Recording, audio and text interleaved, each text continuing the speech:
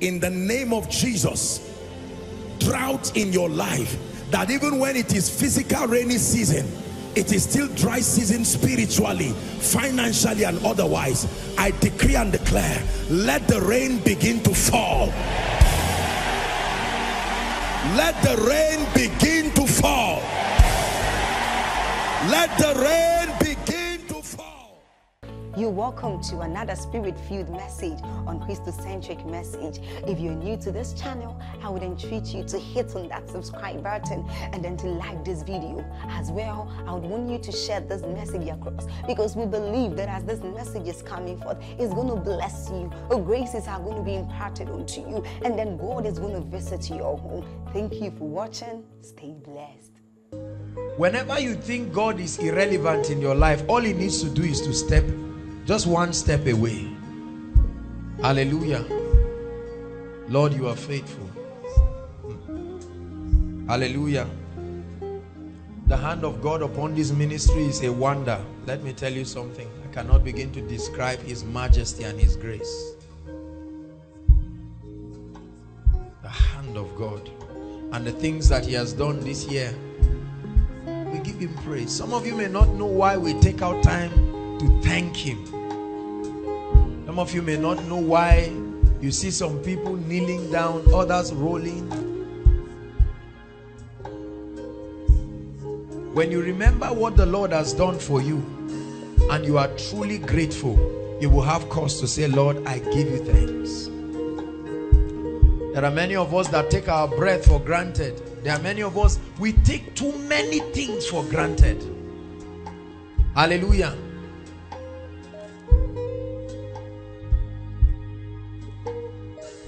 The fact that what you are enjoying today is not being enjoyed by everybody is a reason for you to give God thanks. Hallelujah. I know people who stream from the hospitals with one leg, on one leg, the brace tied, and they are celebrating God the way you are doing. And they look at God in that situation and say, Lord, you've done things well. I know whole families that were wiped out in bomb blasts, plane crashes, yet you see the people rejoice.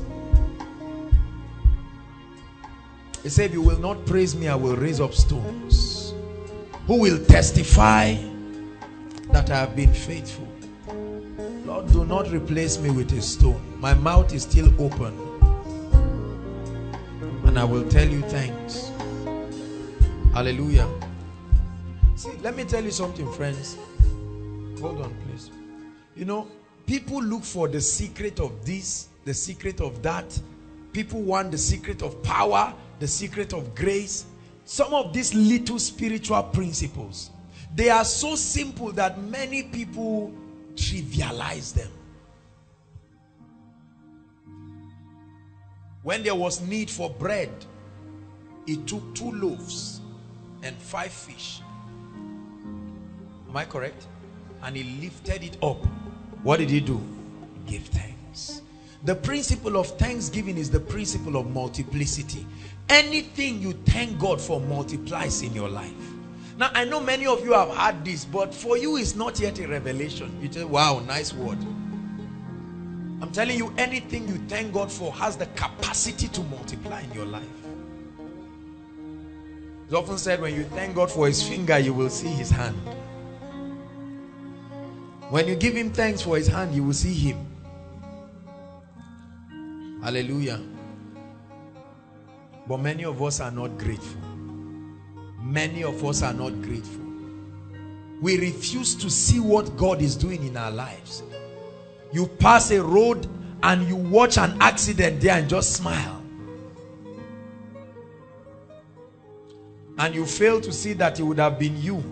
In 1 minute, it would have been it. And let me tell you, the world would have continued going. People would just cry for 2 weeks and that's all. I know God is faithful. The psalmist says, if the Lord has not been on our side, now may Israel say. We have piles of people inside and outside, and we have not had one record of bomb blast. One. That a car drove in here to blow people up. We have seen the faithfulness of God. Are you listening to me? In the midst of all of the crisis and everything that has happened, there has been a covering of the Most High. Not because we are better. There are many churches that were taking communion and were praying while bombs blew in their churches and killed prayer warriors. Hallelujah. This is a mystery that many of us do not know. Thanksgiving. That's why many mothers are blessed, because they know how to give thanks. While they are washing the plates, they give thanks. When you see where you were by January and where God has brought you now, you will give him thanks. Hallelujah. Many of you came here with all kinds of complex, all kinds of inferiority, all kinds of oppression, demonic sicknesses, every kind of thing. But see what God has made out of your life. Who would have known? Some of you are leaders today.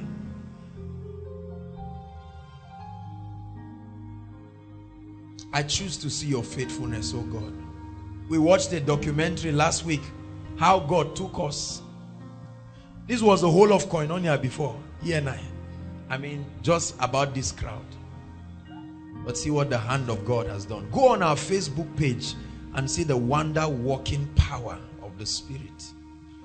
Go across the campuses in this nation and families and see the awe-inspiring things that the Spirit of God is doing through our teachings. It's easy for you to sit down and laugh and say hands grew out, legs grew. Try it. Just do it. It's easy for you to watch the way we do ministry stresslessly here. No burden on you to bring any, no cajoling you. Every time you come and everything is done in excellence. It's easy for you to see the favor of God and trivialize it. Many times you don't know the power of God's gift in you until you watch others who don't have what you have. I have seen pastors struggle in ministry as if God didn't send them. I have seen people cry. I have seen members languish and lament and weep and say, Lord, won't the word at least work for me? There's no week you have come that there's nobody to give testimony to the glory of God. Do you see these things, or are you still blind?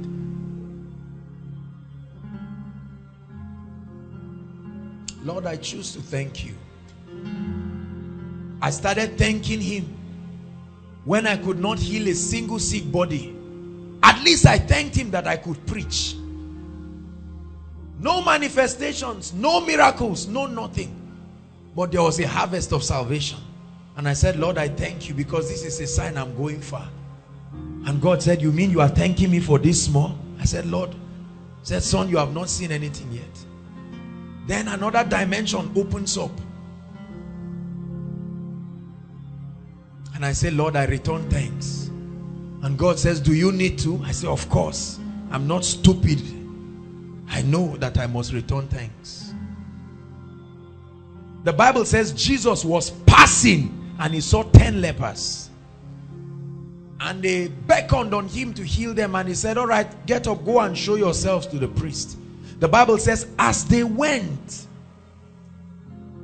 they just found out that they were healed. The Bible said Jesus was passing, but only one came back, and when he came back he saw Jesus still waiting there. I thought the Bible said he was passing. What was he waiting for? And when that one came, he said, were they not 10 of you? Where are the other 9? Some of you here are among the other 9. Lord, my parents have started giving me money, but it's just 30,000. When will they increase it? Lord, I've gotten this job, but it's just 50,000. How much can 50,000? Until you hear the testimony of someone who has waited for 10 years without a job, then you will know he is faithful.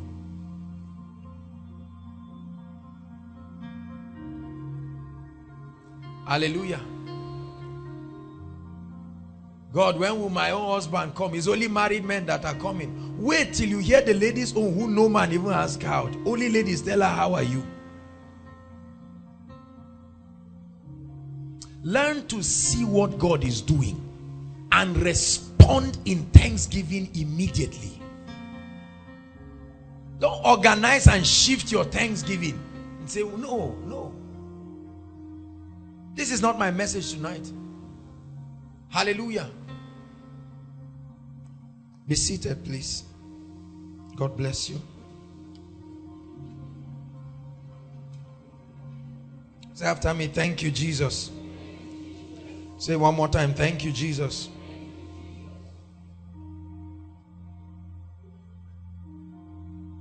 Praise God. We began a series on the full gospel. How many of you were blessed 2 weeks ago? Powerful, powerful teaching. You will be blessed tonight again in Jesus' name.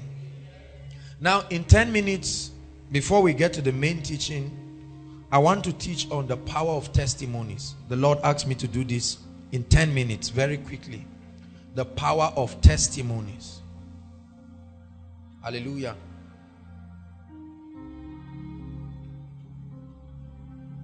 This morning while I prepared, I just sat down, just writing and going through my notes, and suddenly a vision was opened before me. And I saw a release of angels. They were looking like horses, but they were also looking like human beings. And they were running with such speed. And then I said, Lord, what is the meaning of this? And I just had in my spirit, watch. And I kept looking. And then I noticed that they were holding something like vapor. You know how spiritual things are. All of them were holding things like vapor. And then one was holding something like a measuring tape. I mean, they were running at supersonic speed. And the Lord told me that this vapor, or it looked like vapor, I had the scripture, if the cloud be full of rain. I said, Lord, what is this? Rain is this way, but I'm seeing angels holding vapor with that speed. And then I had a loud voice, I will hasten my word to perform it. And God told me that koinonia is entering a dimension of the performance, the demonstration of the power of God's word. I don't tell you anything until God speaks to me. I'm not one of those people that stand on stage and talk jargons. I believe when I hear the voice of God, the performance. Hallelujah. And I saw a vision. You know, I love saying things before they happen, because there will be many doubting Thomases. But then when it happens, I saw on this stage testimonies. I saw a line of people reaching down there. I said, Lord, what is this? And the Lord told me there will be an eruption of testimonies that will make people fear, to the point that many people will even start speculating that this is not normal. I'm saying it, write it, you will see it. Testimonies. And so I said, Lord, why has it not happened? Why now? And the Lord told me something. He said, my people are not thankful. This is why we took our time. Listen carefully. The Lord told me, he said, you are grateful, but you are not thankful. Hallelujah. And then he asked me to share the power of testimonies. This is why we took our time to give thanks. Psalm 22 verse 22. It's just a 10 minutes teaching. Quickly, please. Psalm 22 verse 22. Lord, we believe your word. Every time you speak, you have the ability to perform. We believe your word. Psalm 22 verse 22. Anybody there? A loud reader? No one is there?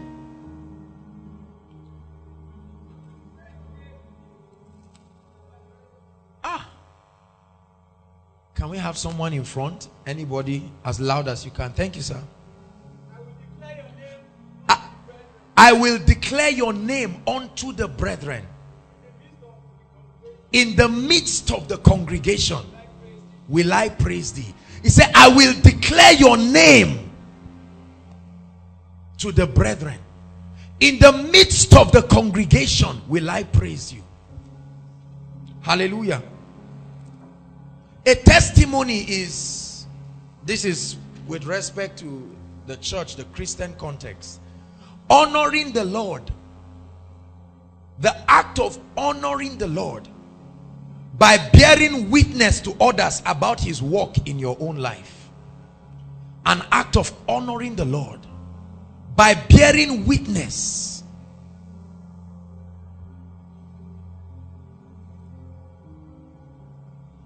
About his works in your life.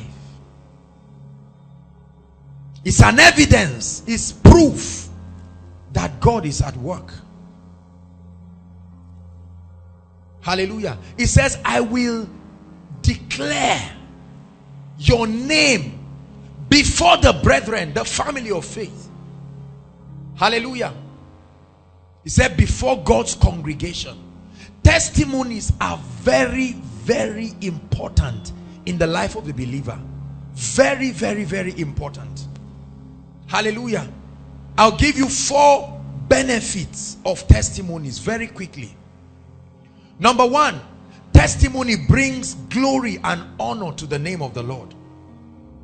As seen in Psalm 22 verse 22. Honor and glory. Every time you stand on stage to testify of the things that God has done in your life, you bring honor, you bring glory. The congregation sitting will see and say, God is truly mighty.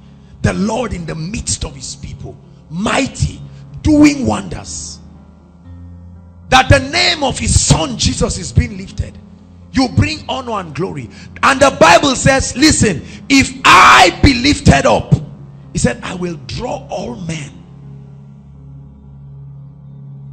And the way God is lifted up is that he lifts the vessel that lifts him. Are you listening to me? John 17 verse 1. He said, now the hour has come, glorify now thy son, that thy son may bring glory to you. So the son is first glorified, and then the father is glorified in the son. Every time you give God glory, every time you testify, you create a platform to honor the Lord in the congregation of God's people. Number 2, testimonies prove that God can be trusted and that his word is true. This is so important. We live in a generation of skeptics. Amazing. It used to be scientists and philosophers alone, but right now all kinds of people, including young people. How are we sure that tithing works? How are we sure that these miracles are real? How are we sure that these testimonies are not made up? How are we sure that somebody was not giving money to testify? How can armed robbers shoot somebody and the bullets are bouncing back? Don't do film trick for us on stage. Skeptics. When a living witness testifies. See, it's one thing for you to see someone on TV or hear about a testimony in an article. It's one thing for you to see someone that you know. Hallelujah. When God's servant Pastor Jakes was healed and God turned his genotype, many people just knew that, this is not joke again. But if we had said it here, some of you would just laugh and say, all these men of God, they think we are children. They just stand on stage and speak nonsense. Testimonies prove that God can be trusted. Say after me, God can be trusted. Psalm 22 verse 24. Same chapter 24. Anybody? He said, for he has not despised nor abhorred the affliction of the afflicted. Of the afflicted. Neither had he hid his face from him. Neither had he hid his face from him. But when he cried unto him. But when he cried unto him. He heard. He heard. So testimonies encourage the people to know that God, your God, because there are many kinds of gods. In Rivers State, bottle of Fanta, right, Bishop? Bottle of Fanta is a God to somebody. So when you say God, Jesus said to know you, the only one and true God. Testimony is proof that God can be trusted and that his word is true. Romans 10:11. I have 10 minutes for this teaching. Romans 10:11. You must get this. Romans 10:11. For the scripture saith, whosoever believeth on him, whosoever believeth on him shall not be ashamed. Shall not be ashamed. Say, I believe in God and I will not be ashamed. Say one more time, I believe in God and I will not be ashamed. So testimonies prove that God's word is alive. Jeremiah 1 verse 12. He said, I am alert. He said, son of man, what seest thou? He said, an almond tree. Say, you have seen correctly. For I am alert and active, amplified, watching over my word to perform it. Number 3, testimonies act as a seal to the miracle that has been received. This is very important. Look at me. Have you seen people get certain miracles and lose it? Have you heard about that? Have you read books how to receive and maintain your miracle? I've seen a lot of people that receive miracles and lose it.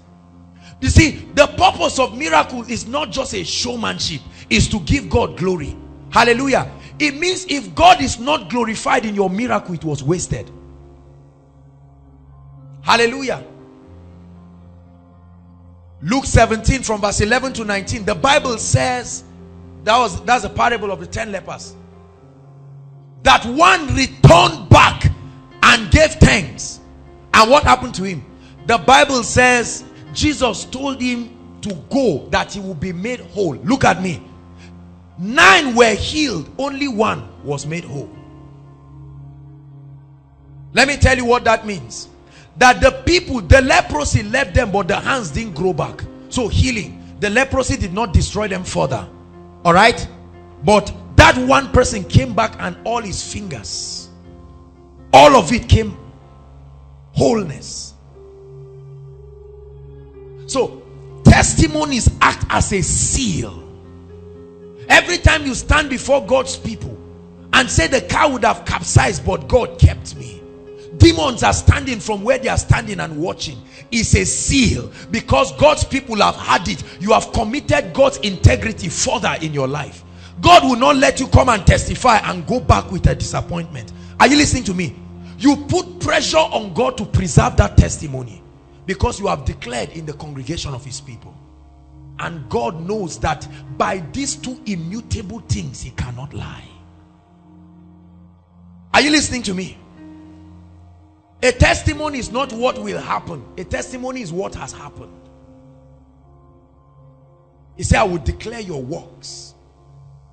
Are you getting blessed? You see, many of you have robbed yourself of new dimensions because you have refused to see. And there are many of you, if you would write the testimonies that God has given you this year, many people would have been born again as a result of your testimony. Many people would have been healed as a result of your testimony. Number 4, the last reason, and this is very powerful, very, very powerful. Revelations 19 verse 10. Revelations 19 verse 10. Revelations 19 verse 10. And Please I listen. fell at his feet. And I fell at his feet to worship him. Okay. And he said unto me, see thou do it not. I am thy fellow servant and of thy brethren that have the testimony of Jesus. Worship God, for the testimony of the testimony of Jesus is the spirit of prophecy. Listen, let me explain this mystery. Oh, I pray God will open your eyes. He said the testimony of Jesus is what? The spirit of prophecy. This means every time you testify of Jesus, are you listening to me? You create an atmosphere for a duplication of that miracle in your life again and in the life of another person. It says testimonies about Jesus, they are prophetic in nature. That means they have the capability of replaying themselves in the future. The testimony of Jesus is the spirit of prophecy.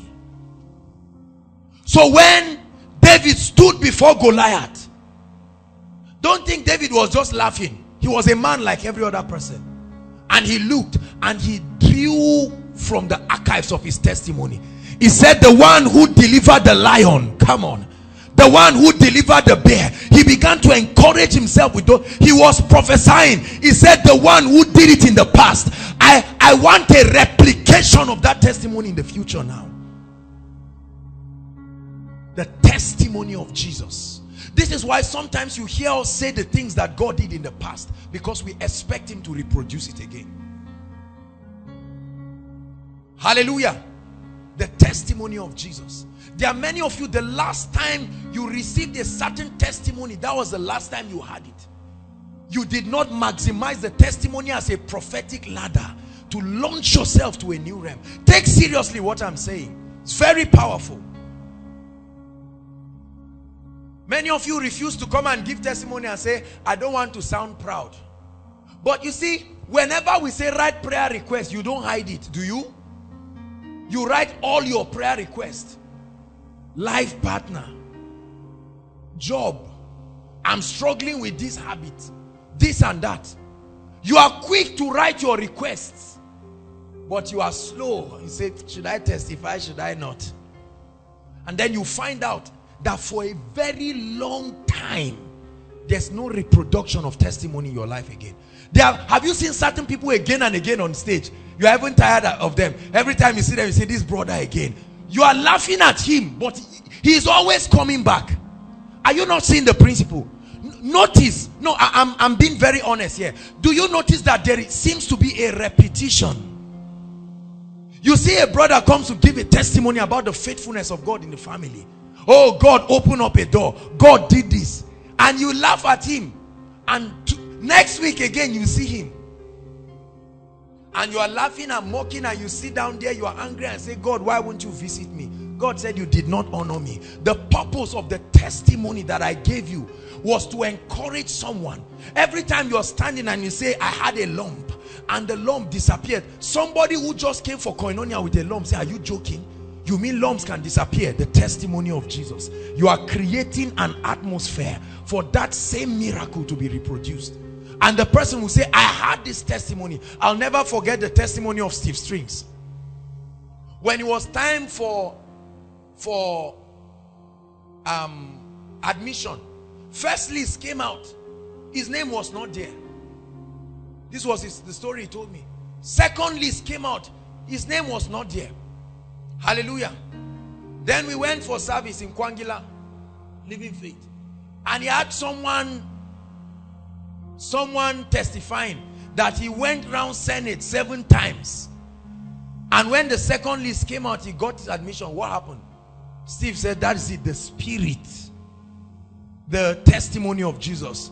Steve String said he went round Senate for this, waiting for the third list. And when the third list came out, his name was there. You see, when you testify, you don't just tell people what God has done. You tell them what you did that brought the result. So somebody will look and say, ah, so God is faithful. Hallelujah. A job opportunity came and 2 of you were there, and maybe you sacrificed it for somebody else. Then a greater job came. Somebody will now learn a principle from it. Are you following me now? I will declare the name of the Lord before my brethren. In the midst of the congregation will I praise you. Psalm 22 verse 22. Never forget this scripture. I choose to be thankful. When you are not thankful, you will keep getting angry at those who are testifying and say, why are they boasting? Are they lying? God bless them. What do you want them to say? Keep quiet like you are doing and stop the Lord from being glorified. Someone comes and says, God, open a door for our family. God, wipe the tears of my mother. God, wipe the tears of my father. And people, see, every time you see people testifying, don't just get angry and say they are bragging. You don't know where they were before the miracle came. Hallelujah. The Bible says, rejoice with them that rejoice.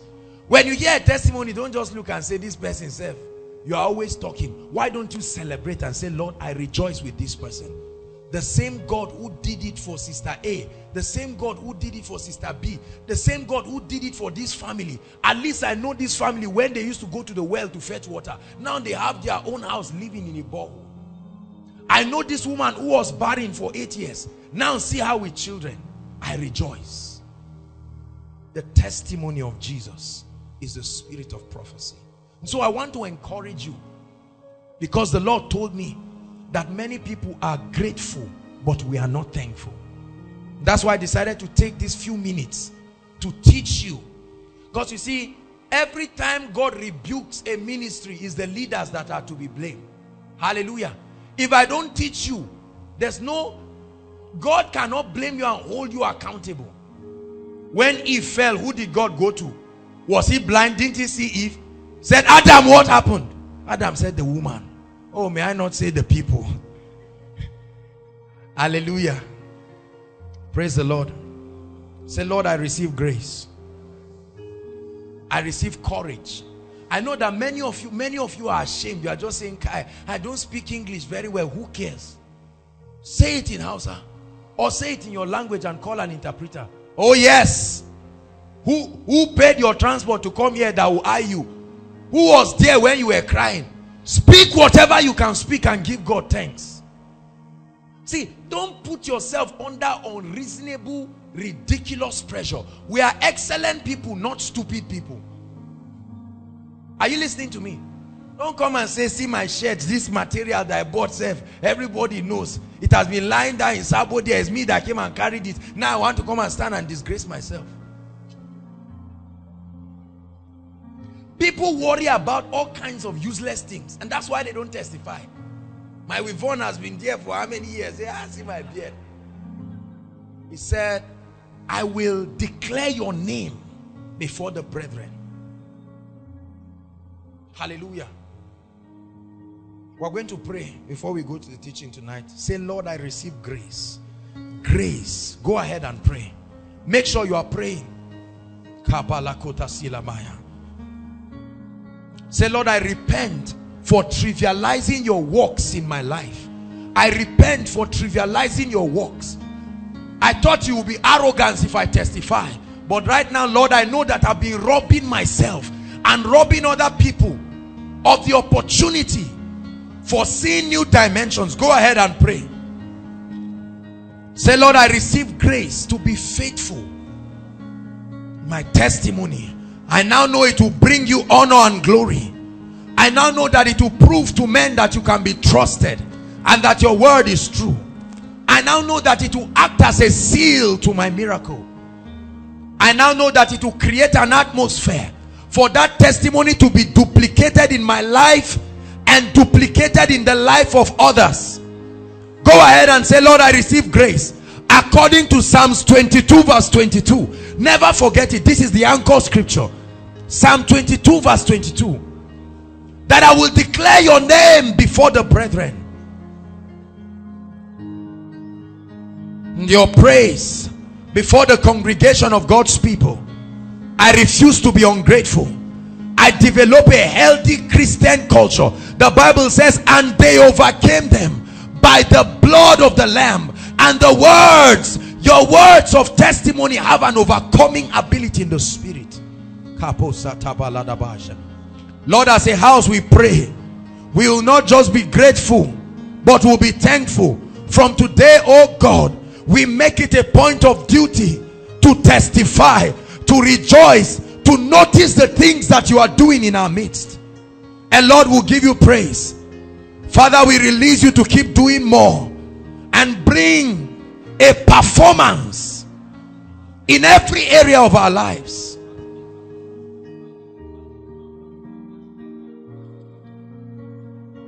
Keep praying 1 more minute. Say, Lord, I make up my mind. Some of you need to pray against timidity. Say, God has not given me the spirit of fear. Speak to yourself. Say, that devil of timidity, or that lukewarm attitude that makes me trivialize what God is doing in my life and in my family and in my business and in my ministry and in your academics, in your job, whatever. Lift your voice and say, Lord, I see what you are doing, and I let the congregation know you are faithful. I will not let unbelievers doubt your faithfulness, whereas you are alive and walking. Pray for koinonia. Say, Lord, as a family of faith, we will not keep quiet over what you are doing. Men may call it pride, they may call it arrogance, but we will declare that the nations will know you are alive. Our God is not dead.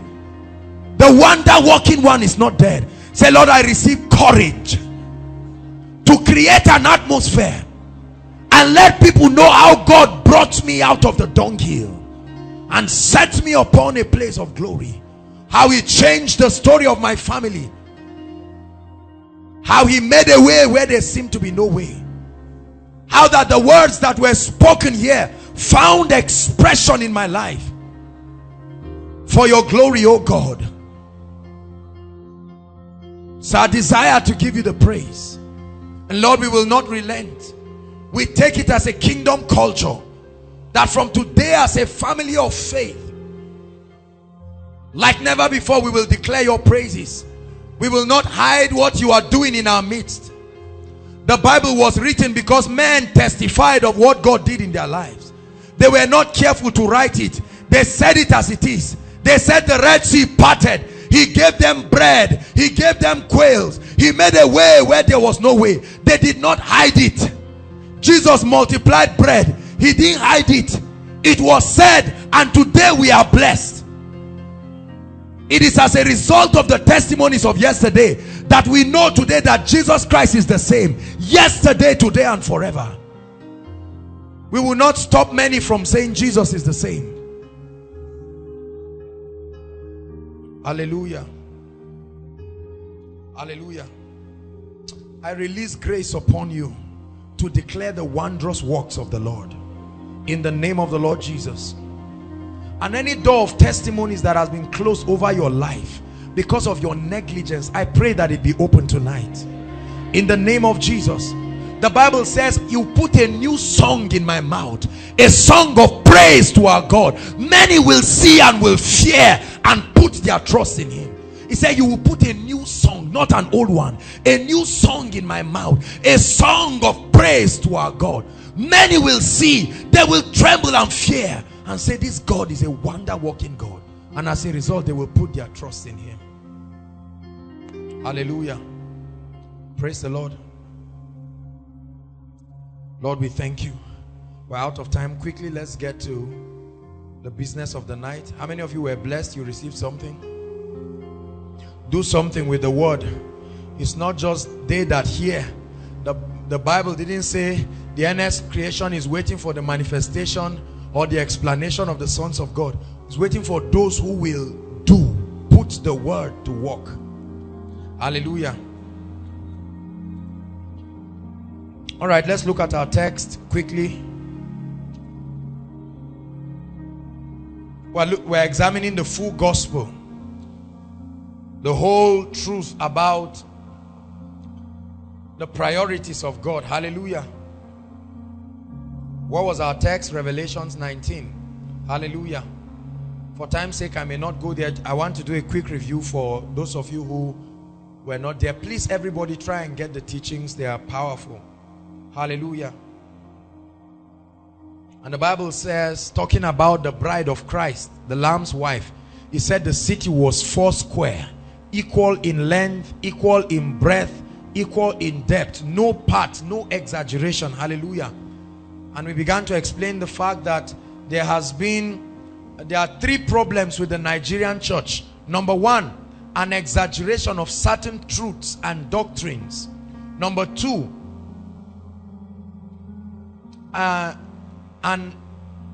underemphasis of certain truths. And number 3, a misplacement of God's priorities. Hallelujah. And I began to teach how that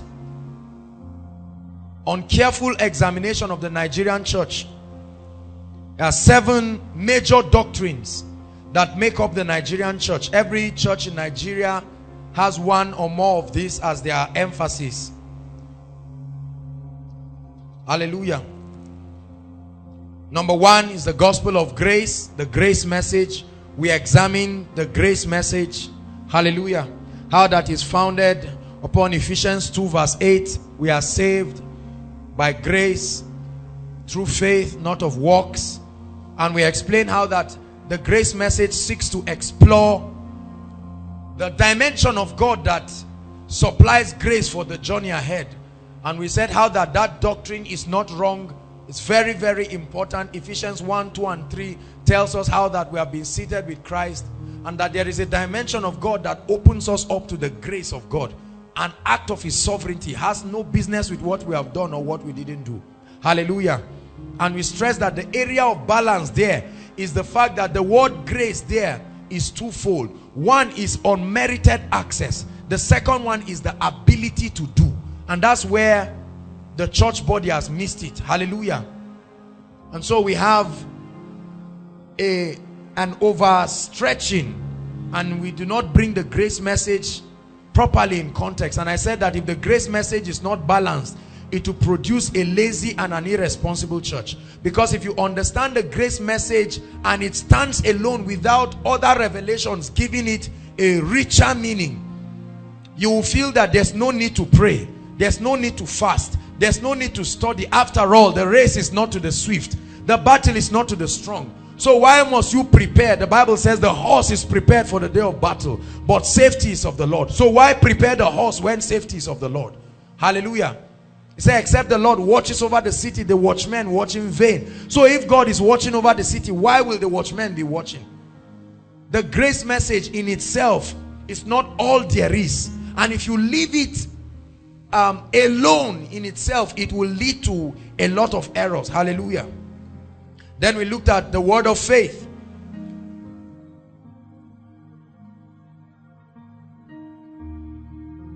Hallelujah. How that the Bible says the word is nigh thee. Romans 10. It said the word is nigh thee, even in thy heart and in thy mouth, the word of faith which we preach, that if thou shalt confess with your mouth the Lord Jesus and believe in your heart that God raised him from the dead, thou shalt be. The word there is soteria. Hallelujah. There are 2 basic words. There are many words really, but 2 basic words are translated saved or salvation. One is sozo. That has to do with healing, the manifestation of God's power with respect to his healing ministry. And the other one is soteria. Soteria means deliverance, prosperity, you name it. Hallelujah. And we examine that the word of faith seeks to bring the revelation to the body of Christ, that there is a relationship between the creative power of the spoken word and what we get. Hallelujah. Genesis 1, and he said and he saw. He said and he saw. Ezekiel 37, I prophesied as I was commanded and I heard. Hallelujah. Mark 11:23, have the faith of God. If thou shalt say to this mountain, be thou removed and casted into the sea, and will not doubt in your heart, but believe that the things which you sayeth will come to pass, you will have whatever you say. Hallelujah. Bible says the just shall live by faith. He said we should hold fast our profession of faith. So the word of faith seeks to open the body to the revelation that if you do not speak, the Bible says, for by thy words you are justified, and by thy words you are condemned. He said, where the word of a king is, there is power. The power of words, the creative power of the spoken word. And then an addition to it came when a great father of faith, Oral Roberts, came to a point where he found out that you can engage the principle of Genesis 8:22, that as far as the earth remains, seed time and harvest and so on shall not cease. And he found out that when you add to your speaking, you tie a seed and tie it to the law of seed time and harvest, he saw that his results were amplified because he was engaging a principle that God had put, and it became the core teaching of the word of faith. How that you speak, you release the creative power of God's word. Hallelujah. And then you back it up with a seed, an expression of your heart and your sacrifice. And we examine that this is a dimension that is obtainable in God. The only challenge that the word of faith brings to the body, if not handled carefully, is that, I said it last week, or week before last, that because of the lucrative nature, are you listening to me? People come and sow seeds, and I mean, why will the man of God not enjoy this dimension of ministry? If every Sunday you are sowing seeds and you are bringing, I can use different scriptures to manipulate you into giving all kinds of seeds and so on and so forth. We'll talk more on that in the gospel of prosperity. So there has been an abuse of the manifestation, and people just come and they just talk it, and they don't do anything. They don't abide by the principles. The Bible says in Deuteronomy 28 verse 1, it shall come to pass, if thou shalt diligently hearken to the voice of the Lord, to observe and to do, not to speak, to observe and to do all that I commanded this day, that all of these blessings shall come upon you and overtake you. Hallelujah. So there is an observance. Joshua 1 verse 8, this book of the law shall not depart from out of thy mouth. That's one. He said, but thou shalt meditate therein day and night, that thou mayest observe to do. Observe to do all that is written therein. He said, then shall your ways be prosperous, and you shall have good success. Joshua 1 verse 8. So we saw that it's not just enough to just talk and say, now that I've spoken and I've dropped a seed, everything is all right. It's not necessarily true. Hallelujah. That there are principles that we need to engage in. Right? So that was the summary of the word of faith. The tape is there, you can get it. The gospel of holiness. Hebrews 12 verse 14.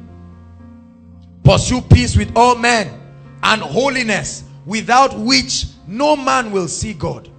And I taught us that men began to explore certain dimensions of God because of the outbreak of carnality in the church. We had all kinds of things. The house of God being turned into a den of robbers, being turned into a place of joke and play, you know, and Christ is not exalted, is not lifted. And certain people began to question and say, no, because of the abundance and blessings that God was bringing to people, people forgot about God, you know, and they began to serve themselves, build empires for themselves. And the Bible says, and holiness, without which no man will see God. Hallelujah. And I buttressed on what holiness was. I think, let me just state it very clearly. I said holiness is twofold. Number one, holiness is the reality that is furnished in the human spirit as a result of the presence of the Holy Spirit. He's first called holy before spirit. Hallelujah. Scriptural proof, Exodus chapter 3. Moses sees a bush. He had been there all the time. A dirty bush, and is now on fire and will not be burned. And he comes near, and the Lord tells him, remove your shoe, for where you stand has suddenly become a holy ground. Nobody swept it, nobody cleaned the leaves. The presence of God makes things holy. So when it comes upon you, that nature of holiness comes upon you. And then I told us that there is a second dimension, and this is where a lot of people are not careful to observe the balance. Hallelujah. The book of Zechariah, the Bible talks about Joshua the high priest. He said he was standing before God. Although he was a high priest, his garment was stained. And Satan came to accuse him. And what happened? Bible says Satan was rebuked. Correct? But God did not leave him that way. He said he should remove the garment. So there is a doing. Are you listening to me? On account of what Christ has done, there is an enabling grace to walk. The Bible says, come out from among them and be ye separate, and touch not the unclean thing. And we did examine certain things, how that living a life of holiness is cardinal to receiving the blessings of God. Bible says if all our hope is in this life alone, we are of all men most miserable. So we emphasized separating religion from holiness. And then we express the fact that the ultimate goal of holiness is not to compare people to people and say this person is doing this, this person is doing that. But that a life of true holiness brings you to a point where you have love for people. If you claim to be holy and you do not love God's people, you are a hypocrite. Hallelujah. I'm running because I need us to. Then we got to the teaching on Satan, demons, and deliverance. What is theologically called demonology. The study of Satan, the operation and the organization of the satanic kingdom. Hallelujah. I expressed to us that certain believers began to explore God. And this dimension was opened primarily by prayer and prophetic ministries because of their natural inclination to the realm of the spirit. Either through visions, through dreams, through prophetic encounters, spending hours and days in the spirit. And so their eyes will be open and then they will have a lot of encounters. Hallelujah. And they began to find out that certain teachings that seem to trivialize some things about Satan and the knowledge of spiritual things were not exactly correct for the body of Christ. 2 Corinthians 2:11 is the anchor scripture. It said, for we are not unaware of the devil's devices. So the Bible tells us that we wrestle not against flesh and blood, but against principalities, against powers, against rulers of darkness, and against spiritual wickedness in the heavenly places. Hallelujah. And great servants of God like Dr. D.K. Olukoya and CAC and great prayer ministries began to explore this dimension of God. And they began to tell the body, hey, hold on. You people are trivializing too many things. I think you should reconsider one or two things. Especially for the teachings that say, once someone is born again, you are in Christ, that's all right, nothing. But they found out that certain people who, although they were born again, although they were tongue talking, they saw certain levels of demonic influences in their lives. And it began to raise questions. And these men saw in the spirit that there are pastors who were still suffering with things like masturbation, suffering with things like a gay lifestyle and the rest. He said, but these guys are anointed. They are healing the sick. That means that there is something more. Are you following me now? And they began to explore to let us know that, look, this initial salvation is only the beginning, is not the end. That Satan can be able to leech in the souls of men, and that it takes the same power to be activated in the soulical realm to bring a man to that dimension that his spirit has experienced. And so we began to explore scriptures like 1 Peter 1 verse 9. He said, receiving the end of your faith, even the salvation of your soul. And so we found out that the salvation of the spirit is not enough. The Bible talks about the salvation of the soul. Then it talks about the consummation of all things, the salvation of the body. Hallelujah. So it led people to begin to study how that there can be certain things that can exist, like generational curses, spirit husband, spirit wife, ancient curses, and all kinds of things. And over time, these men that explored this dimension brought forth certain levels of results. There were people who were delivered from the power of darkness and brought genuine testimonies that they were involved in causing some of these things. Hallelujah. Praise the Lord. And then we see that Jesus himself, I told you 4 things characterize the ministry of Jesus. Number 1, he preached. Number 2, he taught. Number 3, he healed the sick. Number 4, he casted out devils. This was consistent. Mark chapter 1, Mark chapter 2, Mark chapter 3. You read all through, you see it. He preached, he taught, he healed the sick, he casted out devils. In Matthew chapter 10, when he was sending the disciples, he sent them forth and he told them, he said, go heal the sick, cast out devils, cleanse the lepers, raise the dead, heal the sick, cast out devils. When he was reading his mandate in Luke chapter 4 from verse 17, when the scroll, the book of Isaiah was given to him, he said, the Spirit of the Lord is upon me, for he has anointed me to preach good news to the poor, to bind up the brokenhearted, to set the captives free. When he looked in Luke 12 to the woman who was bowed. He looked at her, and from the spirit he saw that this woman had been tied. And he said, woman, thou art loosed from your infirmity. That means that infirmity was a spirit. The Bible says when he came back from his transfiguration with Peter, James and John, he saw the disciples struggling with one man's child, and the guy was epileptic. And the Bible says Jesus rebuked a deaf and dumb spirit from an epileptic patient. The Bible never tells us the guy was not speaking, but Jesus looked and saw that there was an operation, and he could detect the spirit that was at work. On his way to Gadara, the sea began to be boisterous, and we understand that it was not just water, it was the demons who were trying to make the journey futile. Because as soon as he crossed to Gadara, a madman was waiting for him there. The Bible says the guy was mad and he stayed in caves. Who told him Jesus was coming? The first people to greet him was the legion, the man and the legions of darkness. Hallelujah. And so we see that it will be stupid for you to assume that it's not necessary. All these things people are talking about demons. No, no, no, no, no. The ministry of deliverance is key to the church. The church does not know so much about the ministry of deliverance, either because it has not been taught properly or it has been exaggerated. And this is why we are considering the full gospel. Are you following me? We stopped from there last week, so let's continue. Help us, Holy Spirit. Facts about Satan, demons, and deliverance. Now, it's not my goal to make you angry tonight, but if that happens, please, I'm sorry. Let me apologize before time. Hallelujah. Because this is a sensitive topic and we're going to talk about it. And I'm going to say a lot of things that may not be... I know there are different churches represented here. There are deliverance ministries represented here. Whatever it is, let's look at the word of God. These are not my opinions. Hallelujah. Facts about Satan. Number one. Satan was an archangel. He was a cherub, really. The Bible calls him the anointed cherub that covereth. They fell from their original estate and were judged according to Revelations. There was war in heaven, and Satan, Lucifer, that was his name before the fall. The son of the morning, the Bible calls him. He was the cherub closest to God.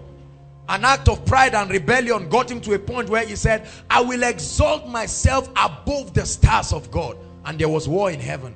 The Bible says the dragon fought, and Michael fought, and he prevailed not, and he was casted to the earth.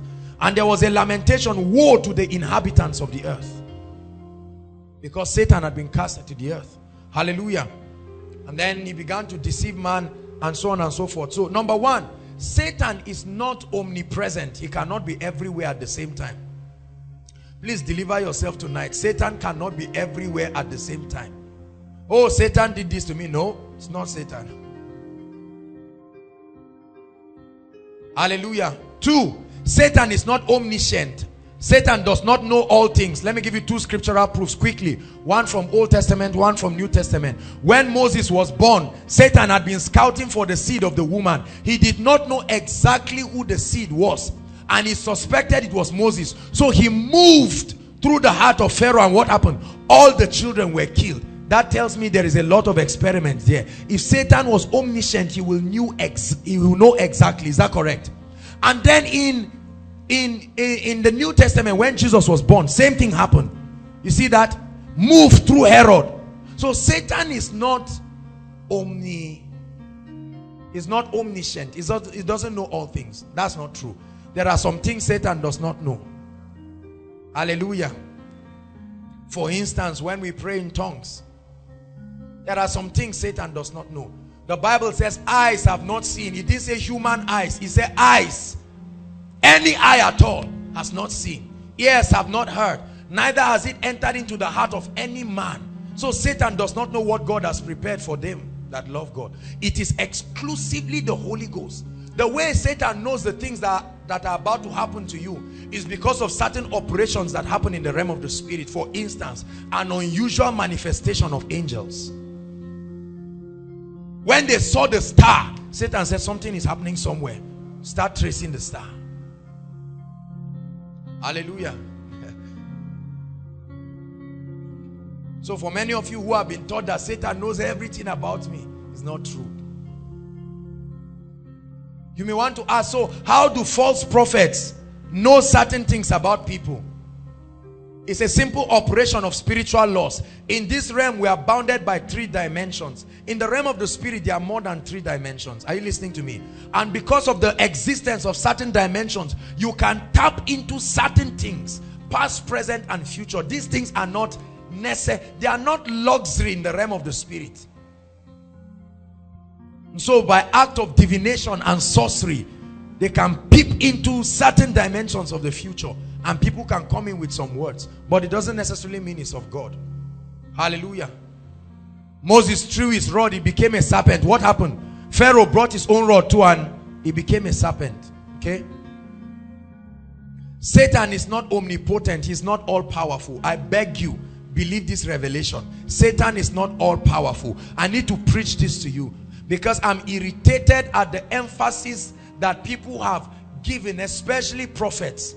They talk so much about the satanic kingdom and how powerful Satan is. And I was in the spirit and I saw this great beast. I'm telling you, you cannot imagine. This beast was so powerful, and the people are watching it as if they are in a cinema. That's it, and he came, and the people are running back. They're saying, you mean the demon came? And you can't go back home again, because in your mind you are imagining that mental picture. So how is the tail like? And we use all kinds of graphic images in church. And we say, though I walk through the valley. And the person is imagining a valley. And forever they keep imagining a valley, even in the daytime.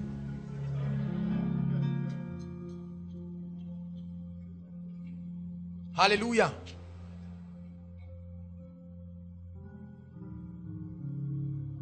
It is true that we shouldn't be unaware of Satan's devices. But what is it about Satan that is important to the church? Quickly, Luke 10:18. Luke 10:18. We're exploring the word. Luke 10:18.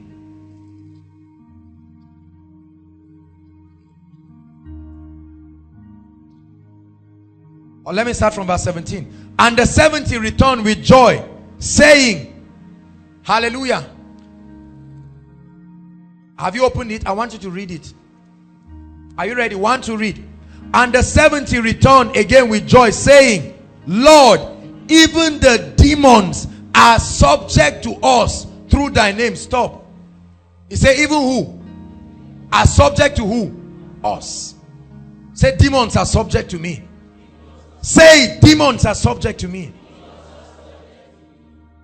The 70 came back and they were surprised. They said, Lord, even the demons, we thought is only, even the demons are subject to us. That means it wasn't only demons that were subject, because they even, that means there was something else. Hallelujah. And Jesus tells us what that something else is. 10 verse 19 or verse 18. And he said unto them, I beheld Satan as lightning do what?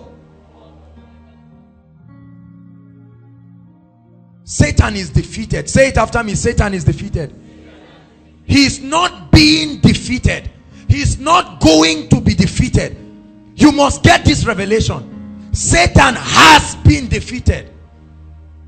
So when we pray and when we declare God's word, what are we doing? We are establishing that victory in our lives.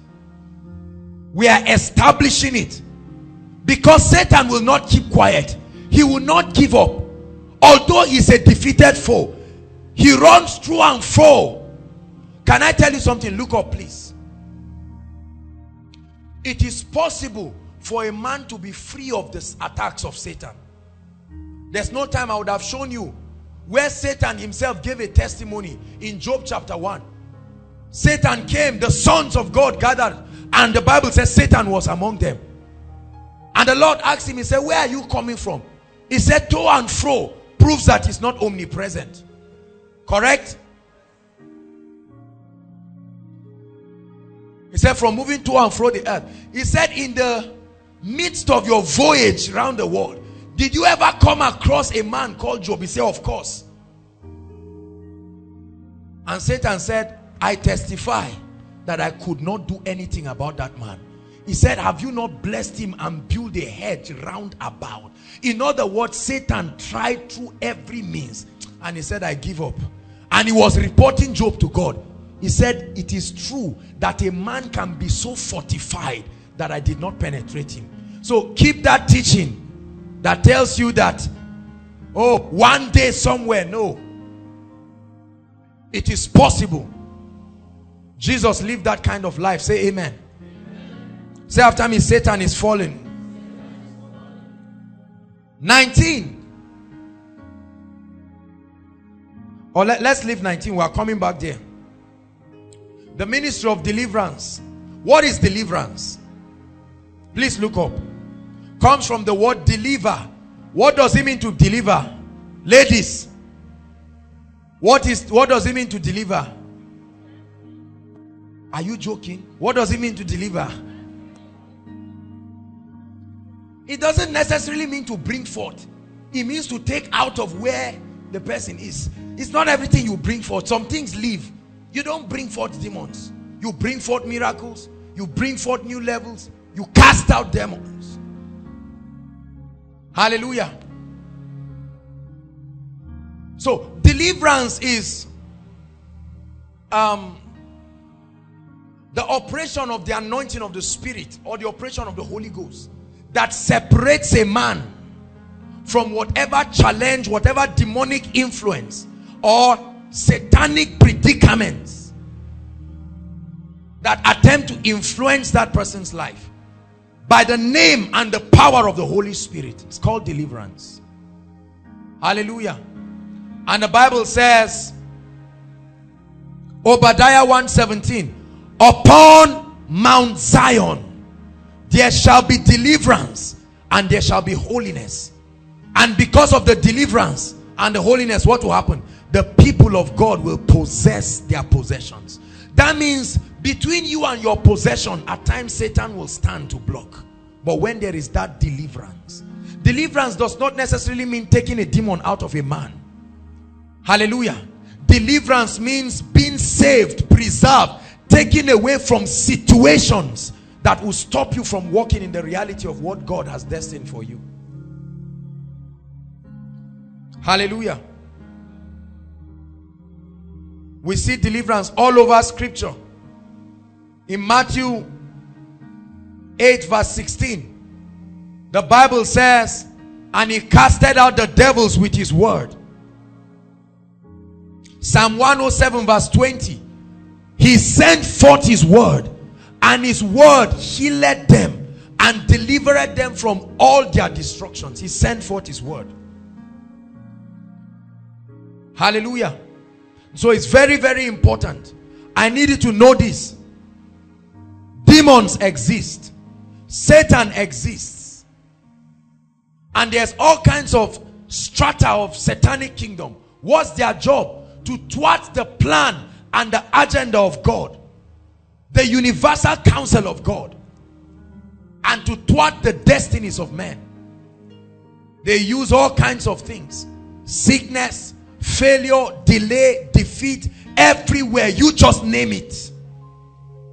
There are numerous demons and spirits and all kinds of things. In one man, there was a legion. You can imagine. One man.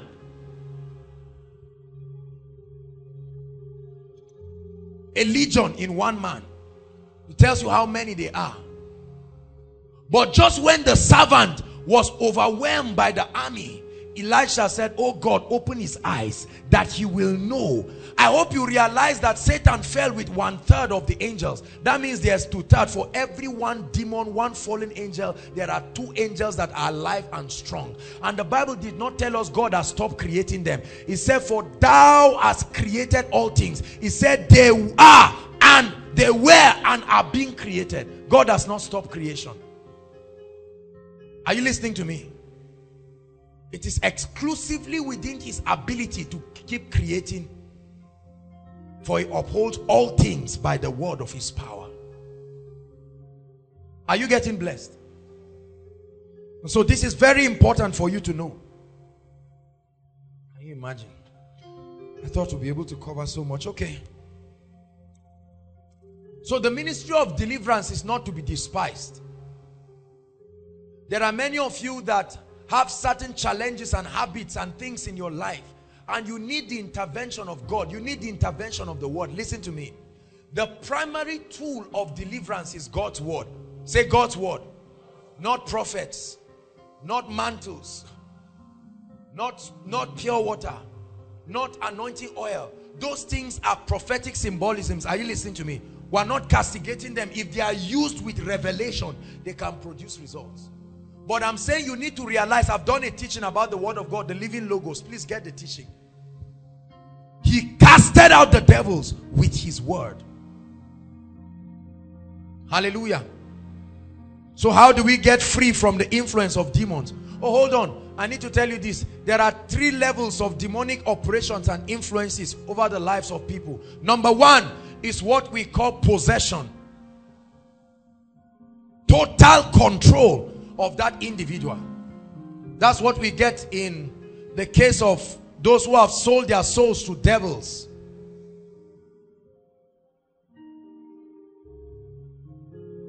Sorcerers, certain witches who have made covenants with they've sold their soul literally.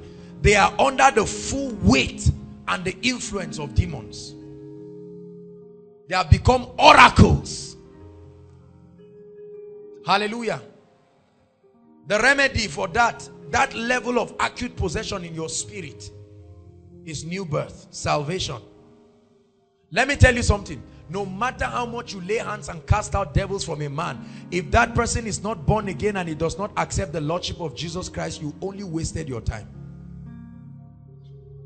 I have found out that many deliverance ministries are not concerned about the salvation of the victims. They are just concerned about manifestation. Hold on, we are getting there. There is the doctrine of power and the charismatic move of the Spirit. We are going to get there. There are many people who are just excited.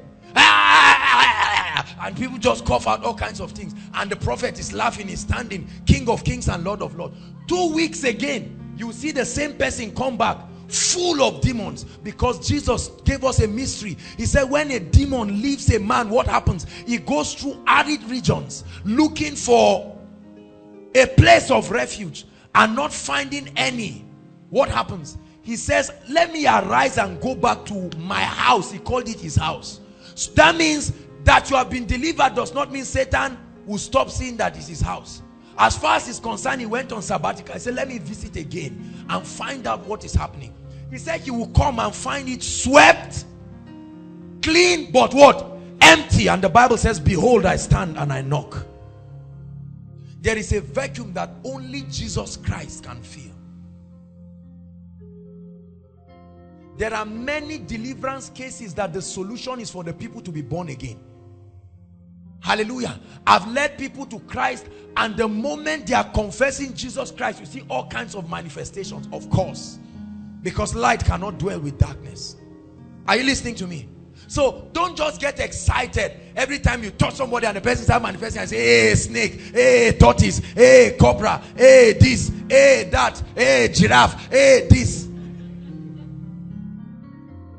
Beyond those manifestations, is the person born again? If the person is not born again, the demons run away because of the light and the anointing of God. But the person leaves and they will come back. So we have people consistently struggling. All kinds of people, they are not born again. They are not willing to be serious with God. Again and again, the same people coughing out tortoise, coughing out worms, coughing out everything that they can cough out.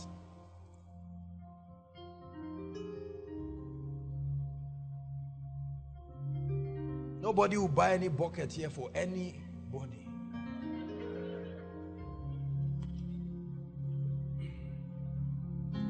And I mean what I said. I mean it seriously. Nobody is buying any bucket for anybody. The demons can go out.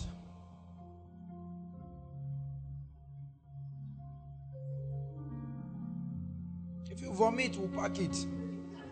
But we will not encourage that Manifestation. The demons can go out. You didn't necessarily eat anything for them to come. They can leave. Hallelujah. 2 Corinthians 10 verse 4. The weapons of our warfare are not carnal. You see the reason why I don't believe in all those carnal things, because the Bible says it's not about carnal things. Ejimi gave us a story some years ago about, I think was it, he came to set the captives free. What's her name? Rebecca Brown. She came for a deliverance session in Lagos. And when she came, she said, remember the story? She said, in the name of Jesus, every demon here, go. And then when she finished preaching, Nigerians were disappointed. The prayer people say, nah, this thing has not finished. Then the pastor came up.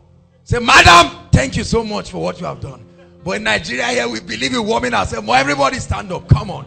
And when they shook themselves, more say, hey, now this thing has happened. Now, of course, oftentimes, because of the activity that happens, you can't just sit down and say, Satan, I would really love you to leave. Do you mind? It doesn't happen that way. Hallelujah. It doesn't happen that way. Psalm 66. It said, through the greatness of thy power. It said, how awesome are your works, O Lord. It said, through the greatness of thy power will thy enemies submit themselves to you. It won't just happen because you can laugh. Through the greatness. Power must be generated in the spirit.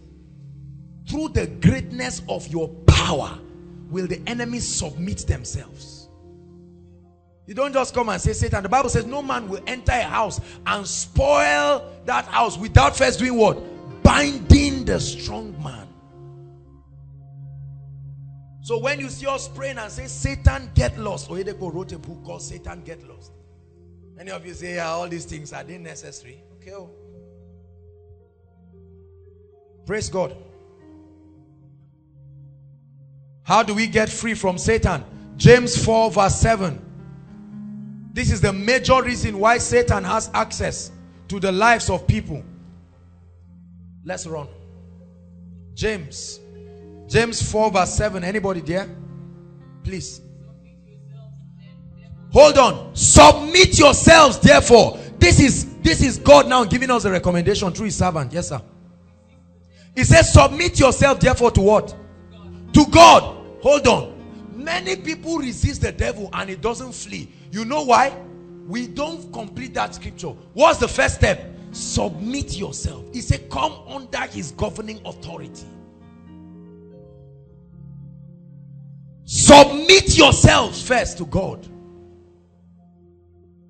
And then when that has been done, he said, resist the devil and he will flee. You see where we have been missing it? Oh, Satan, I bind you. Oh, Satan, I bind you. Oh, Satan, I beg you. Oh, Satan, please, please, please. Oh, yeah, please, please. I will not shout again. Just go.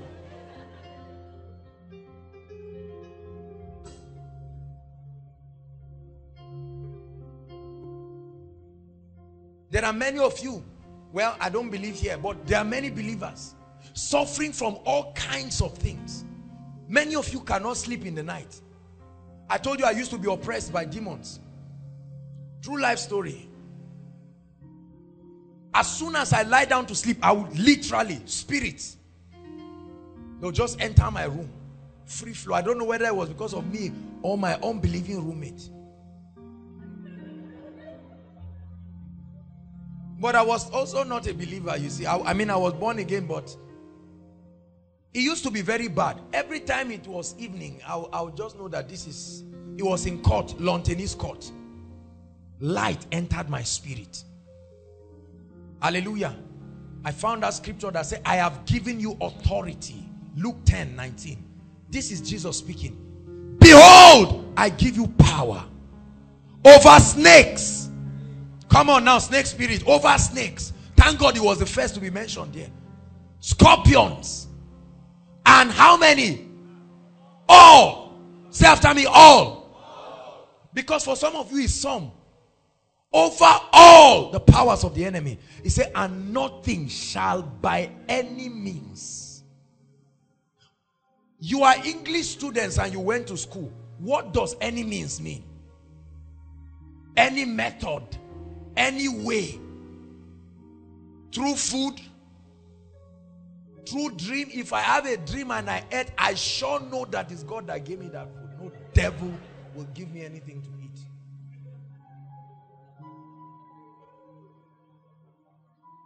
But there are many of you that dream and you see all kinds of satanic things and you laugh about it, but it's really satanic because you've not taken your ground. Let me tell you something. Take this thing seriously.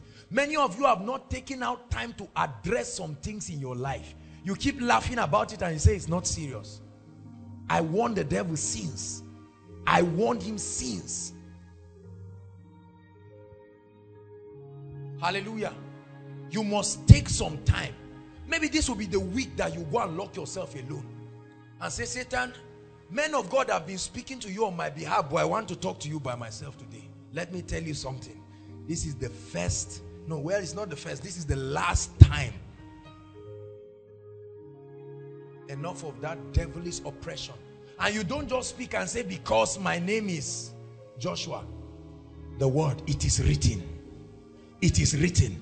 Authority have been given unto me against principalities, against powers. And in the name of Jesus, I confront this devil. I confront this situation. Lift up your heads, O ye gates. You need to settle some things in your life. Many of you just watch things happen. Things are not going right and you are just laughing. You just say, one day I know my God is alive. You will be very surprised if you don't take a step. The Bible says the people saw Jesus Christ and they tore the zinc and said, we have given ourselves the date of miracle today. Are you listening to me? Some of you need to go and lock up yourself and find scriptures and end some things in your life once and for all. Say amen. There are many preachers who will not admit this, but you look at their lives and you see them being victims of certain things. Although they are preachers, although they are men of God, they can't look at a lady and go free. Lie. They can heal. They can do everything.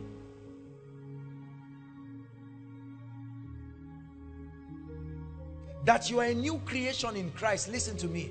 That you are a new creation in Christ does not mean you stand upon God's word.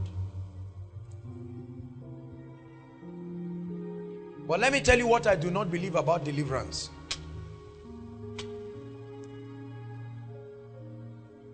Listen to me. I can't be binding Satan every day of my life. There are more important things to do. It's not a sin, but it's a weight that can be done away with. There are many of us that all we think about is Satan, what he can do. I woke up this morning. I listened to a man of God, he said he went somewhere and before the meeting they bounded and casted devils. And then he was going to have meeting with the leaders and they were bounding again. He called the pastor. He said, I thought we just did that some hours ago.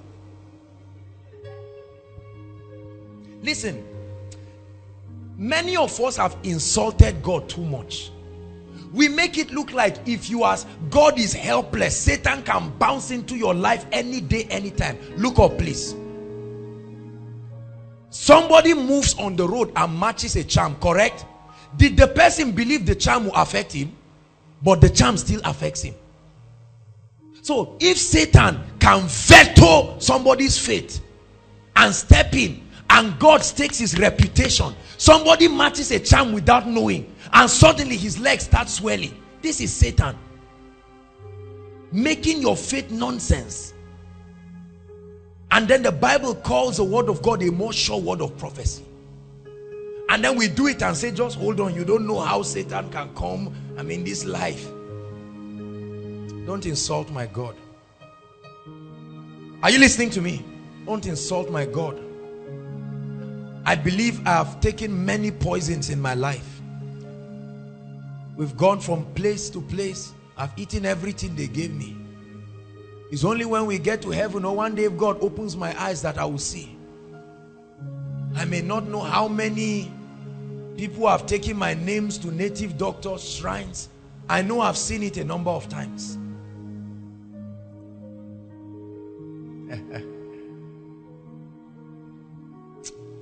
See, let me tell you something. Change your mindset. Tell your neighbor, change your mindset.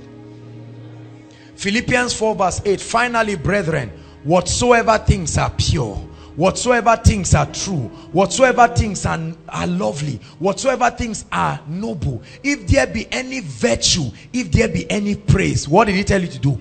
Think on these things. What are you thinking on? Many of us are angry with our roommates, angry with our friends. Your life has become madness because everything you see dust on your shoes, you look and say, this dust, why is it on one side? Oh God, clean your shoes and move forward. Don't make God look like an idiot. He gave you authority. Regardless of what it is, you have authority. A lot of people come to cast out devils. Who are you? What is your name? When did you enter this body? What did you do this? It may not be wrong, but it's a weight. I tell you the truth, it's a weight. If we spend, I've seen meetings, we spend hours doing deliverance and we spend so little time teaching the word. A man of God is prophesying from morning till evening, and then they just do a little exhortation of 20 minutes. And the prophet said, now I need to move in my office. And people say yes. They would die as a congregation. It's the word of God. He said, I found your word and I did eat them. Hallelujah. You empower the church by giving them the revelation of God's word that will set them above. Are you listening to me? So I have a serious problem with ministries that all they do morning till night, all they do is just prophecy and casting out devils. Demons are rolling morning till night. Can't the people be taught the word of God? Do you really believe in the power of the word? Now, I'm not saying there's no place. We do that miracle service, but we spend 3 weeks doing what? Teaching you the word. It says you are clean through the word that I've spoken unto you. Sanctify them by thy truth. Thy word is truth. You must get to a point where you are full of God's word. Only God knows how many charms we have matched. Only God knows how many. They found a snake one time in my ceiling, and they called some people from ABU to come. Okay, I don't know who was around. They came and did I didn't know they used jars. I asked the guy, where is this thing for this? He just brought out one thing and showed me. I said, hey, in my mind, I said, wonders shall never end. We'll see. The guy was disappointed. The guy was, that thing didn't work. Oh, it didn't work around my vicinity. It didn't work. The light shines in darkness. I said, because the guy swore he put that in. He said, we won't see that snake. In the evening, I saw the snake again. And God was letting me know that this thing that happened is drama. The guy vowed. The neighbor said that every time the guy comes, he's a popular guy, he calls the snake by their jars and the snake comes out. That guy called the snake, they put all kinds of things. It didn't work. And I said, all right, Lord, St. Patrick casted out snake from Ireland. I just need it around my vicinity. Don't come back here again. Hallelujah. Do you believe this? I have given you authority. Let this enter your spirit. You are a bank of power. I have given you authority. Believe it. One of our ladies went to a native doctor one time for whatever reason, I do not know. The guy said she should bring 30,000 and goat and other things. And then he gave her something to go and bath with. And when she went to bath with, it disappeared. She ran to him and said, Baba, it has disappeared. He said, there's trouble. And then she just said she'll come and confess and meet me. When she met me, I said, go and tell the native doctor. I'm not going to pray for you first. Go and tell him that Joshua Selman said he should check in the realm of the spirit and see the person talking to him. That if you ever harass you again, they will take his dead body out of his shrine. If you have not seen the burning bush, don't stand before Pharaoh. You will die like a chicken. Hallelujah. We have gone for crusades, men of God, and we have seen the wonder-working power of God. You see us cast out devils after koinonia, and I have a sound sleep given by God every night. If I'm awake, it's because I'm walking. If the devil wakes me, I won't wake up. I will ask him, what concern Agbero with overload?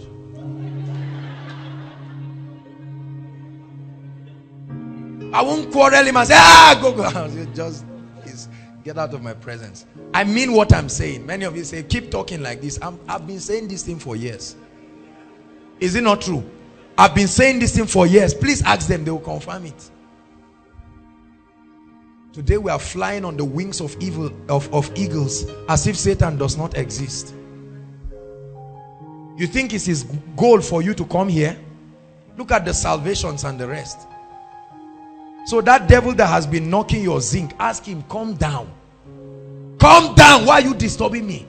He wants to put in you the spirit of fear. How do you react? Hey, no. God has not given me the spirit of fear, but the spirit of love, power, and of a sound mind.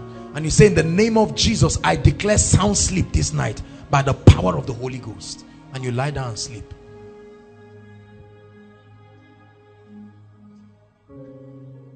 Don't go for a crusade and come back and start crying and say, hey, there's going to be a fight back.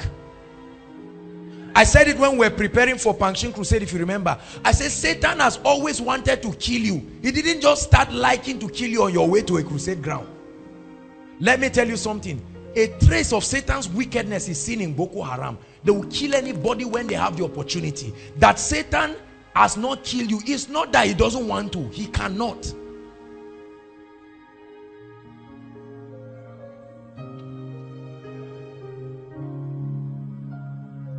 We travel all the time to different places. I've said it here, even if Satan drives my car, I will go. I will tell him, take me to so place. Are you not afraid of Satan? This is the mindset I want to deliver you from. That mindset. Say, look at the statements you are making. They are hearing you. Oh, there was a confession now. There are some people that used to come for koinonia. One occult person, he came and met me one time to confess. He's not around. They said they have been watching me for years. That's what he said. They said they watched me when I went to South Africa. While I was snapping with Kobus, they were watching. When I was having my retreat, he said, we watched you. For 72 hours, your eyes did not see daylight. We watched you when you were praying, beginning to end. And my mind, I said, happy viewing. I asked him a question. Listen. Truth story. I think his brother may be here. I said, when you people come for koinonia, what happens to you? He says they hang on from a far distance and stand and watch because of the fire of God. How many of you remember the guy Sadiq Ibrahim? Remember his story? Sadiq Ibrahim was outside. This guy slept in the graveyard for 3 days to collect the power of invincibility. 3 days he was outside. When I stood on the platform here, what happened? He said when he saw people falling, he looked and he said, yes, there's power in this place. He said whether it's demonic power or whatever power, there is power, because he has slept and he knows the equivalent of the sacrifice it takes to get that power. Let me tell you something, friends. Not all human beings are equal. There are terrestrial beings, there are celestial beings. Ask demons. I don't have time for demons and Satan and nonsense.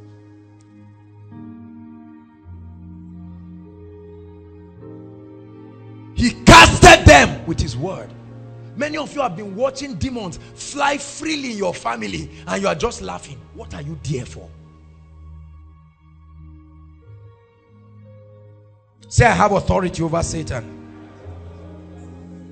Hallelujah.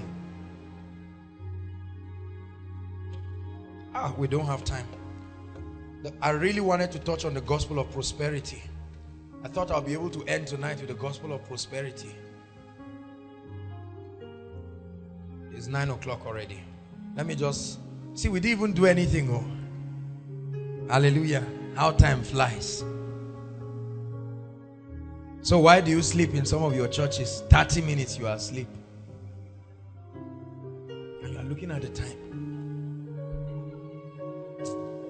I'm not mocking anybody, but I'm saying nothing can replace lack of fire. Not your suit, not eloquence, not shouting.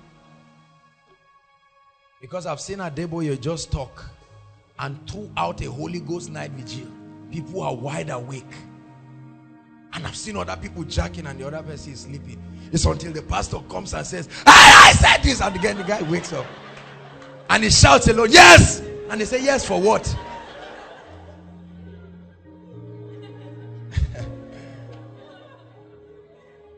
Hallelujah. That's why we pray. We don't want a fireless ministry. Hallelujah. Have you received something tonight? The word of God is supposed to make you powerful. I want you to leave here tonight with the revelation that you have authority over devils. If you don't believe this, I don't know how to help you again. We have magnified Satan too much. It's too much. It's even irritating. Too much. Many of us have the list of all kinds of demons in our books. How many names of God have you written in your book? Jesus defeated Satan. I was not there, but his spirit bears witness that he was not lying to me. And I believe it. Do you believe it? Saints of God, do you believe it? See, because we need to bring this issue of Satan and demons, we need to clarify it once and for all. Can you get angry with yourself and use this week to pray and say, Satan, I'm ready to stand upon the word of God. See, many of you go to Satan, and when you get there or to wherever, you now start saying, in the name of Jesus, in the name of Jesus, in the name of Jesus, leave. What is your scriptural basis? Say after me, it is written. That must be, there must be. The Bible says, Isaiah 40 verse 41, it said, present your case, said the Lord, bring forth your strong reasons. Bring forth your strong reasons. Present your case. We used to call in the campus then a court, lawn tennis court. What do you do in the court? It wasn't because they used to play basketball there. It was a place where we settle issues through the power of God's word. Those days you see people, somebody will come with his Bible and lie down first for 2 hours searching the scripture. One he has gotten it, he will line it up. Say, now hear me, Satan, it is written. There are many of you who are dying of many things. Satan is having a free ride through your life. You say it's like that in our family, it's like that. When will it end? Hello? When will it end? You say next miracle service will jump and come, and the demons stand there and wait, and you come and then they finish. They can't come here. I assure you, they won't come here. And then when you go back there, what happens? There are many of us, your own issue is you have refused to be born again. Every time they talk about being born again, you just say, no, my name is Joshua, and Joshua is the Hebrew form Jehoshua. It's the same as Jesus. I'm Jesus's namesake. And you will not get born again. The Bible says, in the day that you hear his voice, do not harden your heart. That's the problem with a lot of people. Or you are born again, but you are not on fire. You are lukewarm. Satan can ride in and out of your life. Prayer life, 0. Word life, 0. Obedience to God's principles, 0. Bishop Oyedepo always says something that I love. He says, no matter how mad a man is, he will never enter fire by mistake. No matter the guy is mad, they say give way. If he sees fire, he will move this way. No matter how mad a man is, he knows fire when he sees it. And the Bible says he maketh his angel spirits and his ministers what? Flames. Like Reinhard Bonnke, he says evangelism by fire. This is not just the kind of fire we preach today. That one is the real fire. Real fire. Say, I'm on fire for God. Say it, I'm on fire for God. See, you must be too hot for Satan. I pity the person who calls my name in a shrine. The shrine person would die for nothing. It's not that I kill the person. It's the natural consequence. I'm telling you.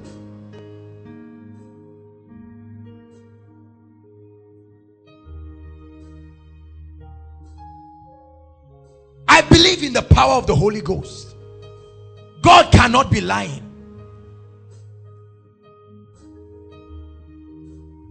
A man of God went for a meeting, and when he came in the morning, he saw that they caught chicken. No, he just entered his room and came out and he saw chicken. He said, who dropped this chicken here? And then he smiled. He said, thank you, Jesus. He had been fasting and he had been praying. True life story. The guy was so happy. Said, yes, Lord. Once again, God used the stupidity of witches to answer the prayer of his servants. The guy pieces that thing and he ate it. I'm telling you. Yes, he did. He ate it. He gave thanks. The Bible says give thanks and eat. We are going to pray. He gave thanks. Archbishop Benson Idahosa, he went to preach somewhere. Wild man on fire. When he came out, he saw a calabash. He just clapped his hands. He carried the calabash. He said, who dropped this calabash? His fear was for the person, not for himself. He said, who dropped this calabash? Everybody kept quiet. He said, I'm begging now. Who dropped this calabash? Because if I release it to fall down, the person would die. And that was how he released it. As soon as he dropped, the person died there. Hallelujah. I had a testimony that happened some months ago. I think a thief came to steal in Canaan land. And he was hiding behind a tree. And Oyedeko was speaking and he shouted from the altar and the man fell down there and died instantly. Instanta. He died there. Say, I'm too hot for Satan. Say it. Some of you are afraid of saying it.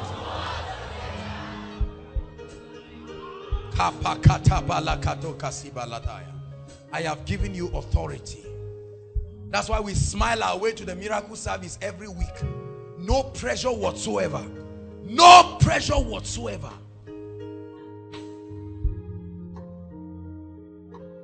There are many men of God, when they come, you see them sweating. When they see some kinds of Bishop Oedeko had one guy who was harassing people, and he told the guy, enter the car. He drove with him to one place by I think 12 or 1 a.m. in the night and told the witch to come out. He told him come out. He said, now anything I tell you to do, do it. It's only me and here. The Satan is called the prince of darkness. Here is dark, me and you. He said, now lie down. And the guy lay down. He said, where is he? He said, he cannot come here. He said, as long as you are in the world, you are the light of the world. As long as you are in the light. As long as you are in... Believe this, brothers and sisters. Otherwise, your journey will be very long in life. Believe this. I refuse to believe. Nobody will preach me into exalting Satan above Jesus Christ. No, sir.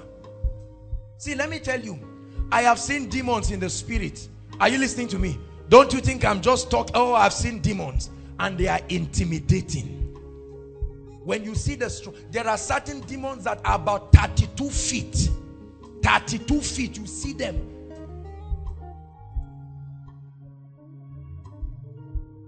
Many of you don't pray, so you don't even know what I'm talking about. You only share the grace and roam around making noise.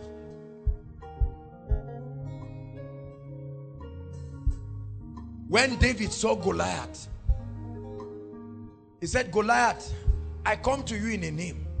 The emir of Zaza some years ago, they could not admit one guy in NDA because he was too short. There's the height and he was too short. And they said, we can't take you, you've passed the test. And the guy was angry and they brought the case to the emir. And the emir said, go and tell the commandant that the emir of Zaza has added the height of this boy. And they took him in. Come on now. Say connection. That's how God added the height of David. Goliath said, am I a dog? He said, hold on, you will know. He said, let me tell you what I will do to you. This is how it will happen.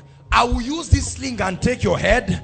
Afterwards, I will remove your head and I will give it to the dead. Are you ready? At least let me give you the privilege of knowing how you will die. Who art thou, uncircumcised Philistine? The Bible says, when you stand, say, who art thou, mountain? See, many of you are insulting God. You are always thinking of what Satan can do, what you will do, which spirit is coming now.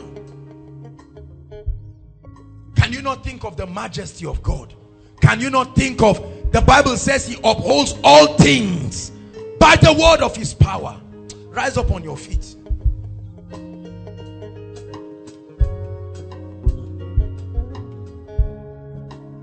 Let's pray for 5 minutes. Go ahead and pray in tongues. Say, Lord, light has come to me right now.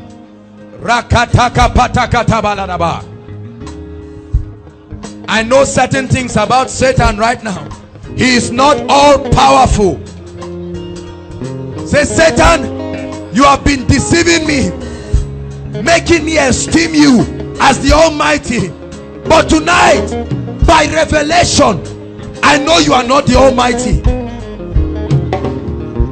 I have been given authority. Pray. Over snakes, over scorpions, over snakes, scorpions, over curses, over activities of witchcraft, over the manifestations of the devil. Lift your voice and pray.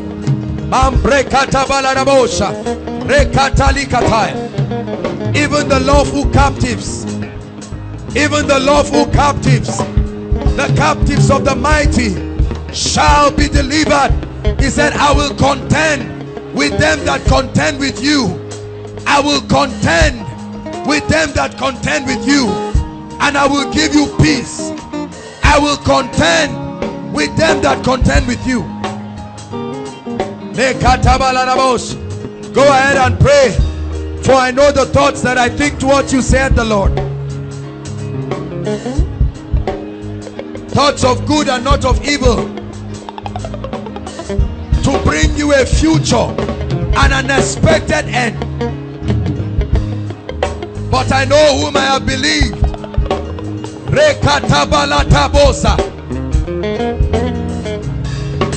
Satan, get lost. Lift your voice now and pray. Say, Satan, take your hands off my life. Pray it. For it is written. It is written.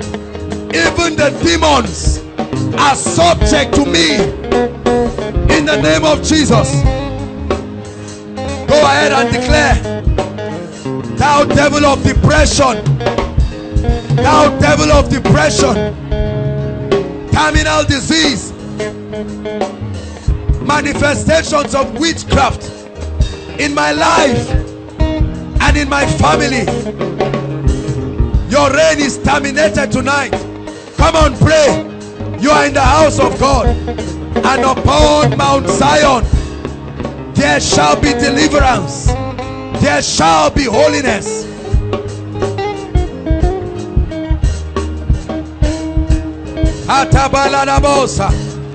Every devil, every demon, every spirit standing in my way, in the name of Jesus, in the name of Jesus, give way. Come on, pray. Say, Lord, I'm anointed, I'm powerful.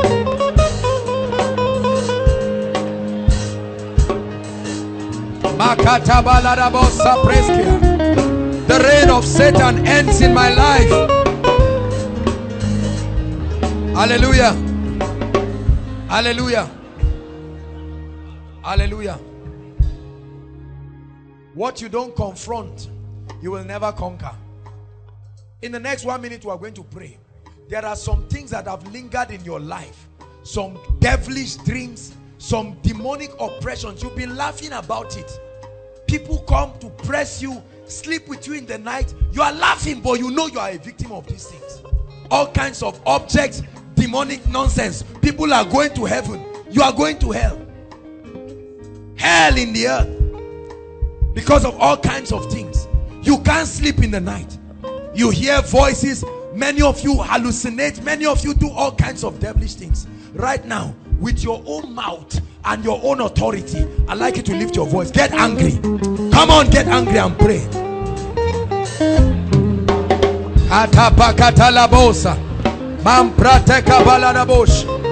I have been given authority over snakes, scorpions. Please pray. Every devil that harasses you in the night, you are upon Mount Zion, where there is deliverance.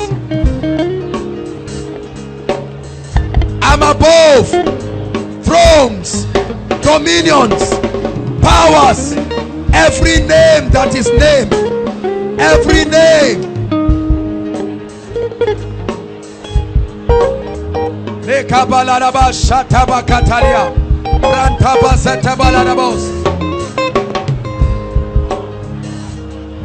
Satan, I have no business with you. You have no business in my life. Pray. Pray for your family. Pray for your father. Hallelujah. Hallelujah.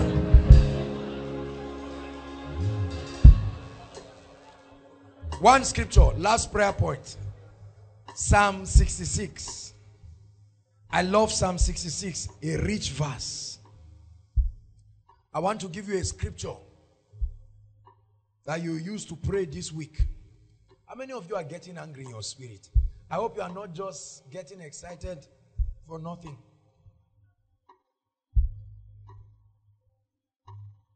You will die. You will die. Every day you keep hearing the voice. You will die. You can't go out. You can't. Some of you have stopped biking. You will die. There are many of you that hear all kinds of suicidal voices. Go and hang yourself. And you are even contemplating. Even if I'm not born again, that spirit won't work in my life. Hang myself. I love myself. I love myself so much.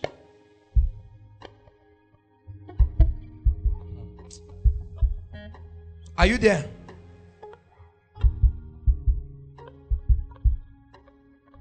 Thank you, Jesus.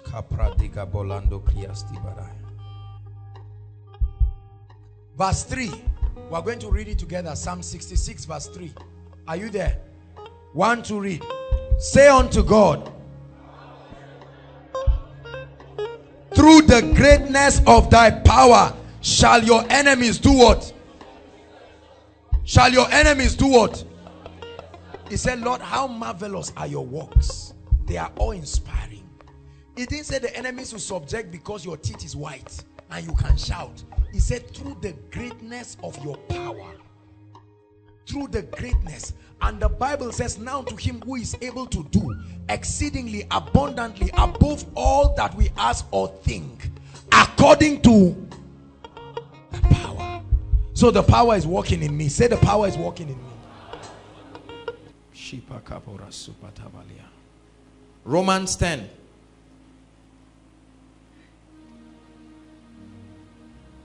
Romans 10 verse 12. Are you there? 1 to read. For there is no difference between the Jew and the Greek, for the same Lord over all is rich unto all that call upon him. He said there is neither who. That means there is no third world nation. There is no first world nation. Those things are just economic jargons. Let me tell you. In the eyes of God, he said there is neither Jew nor Greek, but God is rich unto every man. Tonight you'll be hearing many truths that will shock you and abuse many things that you have believed and held on to. And then we'll balance the ones that need to balance. For the same Lord over all is rich unto all that call upon him. Listen to me. Anyone who calls upon the name of the Lord in UK, in America, in Israel, in Iraq, in Iran, God has promised that whosoever calls upon the name of the Lord shall be saved. Is that correct? We have people born again in Iraq. We have people born again in Kuwait. We have people born again in South Africa. We have people born again in Zimbabwe. In other words, God is rich unto all men. Are you listening to me? The truth of God is a symbol of his justice and his fairness to all men. And the Bible says righteousness and justice are the foundations of his throne. Praise the Lord. So the prosperity package of God is available unto everybody. But listen, it is available to everybody, but it's not accessible to everybody. Not everybody will walk in it. It's only accessible to those who are careful enough to diligently find out God's program, not Nigeria's program, not America's program, not the 21st century program. Thank God for all of the education and the packages and all of this, but let me tell you the truth. The word of God stands forever. And there is nothing that can be done against the truth, but for the truth. Are you getting blessed tonight? Praise God. What is prosperity? I want to shock you tonight. Let me tell you what prosperity is not. Having your needs met is not prosperity. It's called welfare. Are you listening to me? Having your needs met is not what the Bible calls prosperity. We are beginning to balance the gospel of prosperity now. Because for many believers, the circumference of our concept of prosperity is that I come to a point where I have a job or I have whatever, and I have enough for myself, my wife, and my children. Meeting the ability to meet your need is not called prosperity. It's called welfare. You are faring well if your needs are met. You can afford the fees of your children. You are not lacking something to eat. The biblical definition of prosperity is given in scripture. Genesis 12. Don't open there. Genesis 12 verse 2. When you read Genesis 12 verse 1 and 2, God called Abraham out and he said, I will bless you and you will be a blessing. He said, in thee shall all the families of the earth be blessed. So prosperity is not having money to feed yourself, to feed your family, give your mother some, give your father some. That's not prosperity. That's welfare. Many prosperity preachers are still in the realm of welfare. Are you listening to me? And what many believers call the prosperity package of God is just welfare. They have not even entered what the Bible defines as prosperity. Prosperity is being so blessed that you become a blessing to others. You must, in God's prosperity package, you must become a blessing to others by virtue of what God has done in your life. I can tell you the truth, there are many rich people, but there are no prosperous people. Very few prosperous people according to God's standards. So prosperity is being blessed to be a blessing. Being blessed to be a blessing. The second thing I want you to know about prosperity is that prosperity is not limited to financial resources. I cannot tell you this enough. Prosperity, biblical prosperity, is not limited to financial blessings alone. This is where a lot of people get it wrong. Because many prosperity messages camp around finances and they stop there. The Bible says in Genesis 24 verse 1, the Bible says, and Abraham was old and stricken in age. It says, and God had blessed him in all things. All things. Say after me, all things. So prosperity is your excelling in every area of life. Spiritually, financially, hallelujah, in your family. When all around you is well with you. The Bible says God gave Solomon, was it Solomon or David, rest round about. Prosperity is not just limited to finance. Are you listening to me? So I need us to have a switch in mindset, so that when we talk about prosperity, you don't just limit it. The word prosperity means to prosper. To prosper means to advance, to move forward, to excel, to lead. Hallelujah.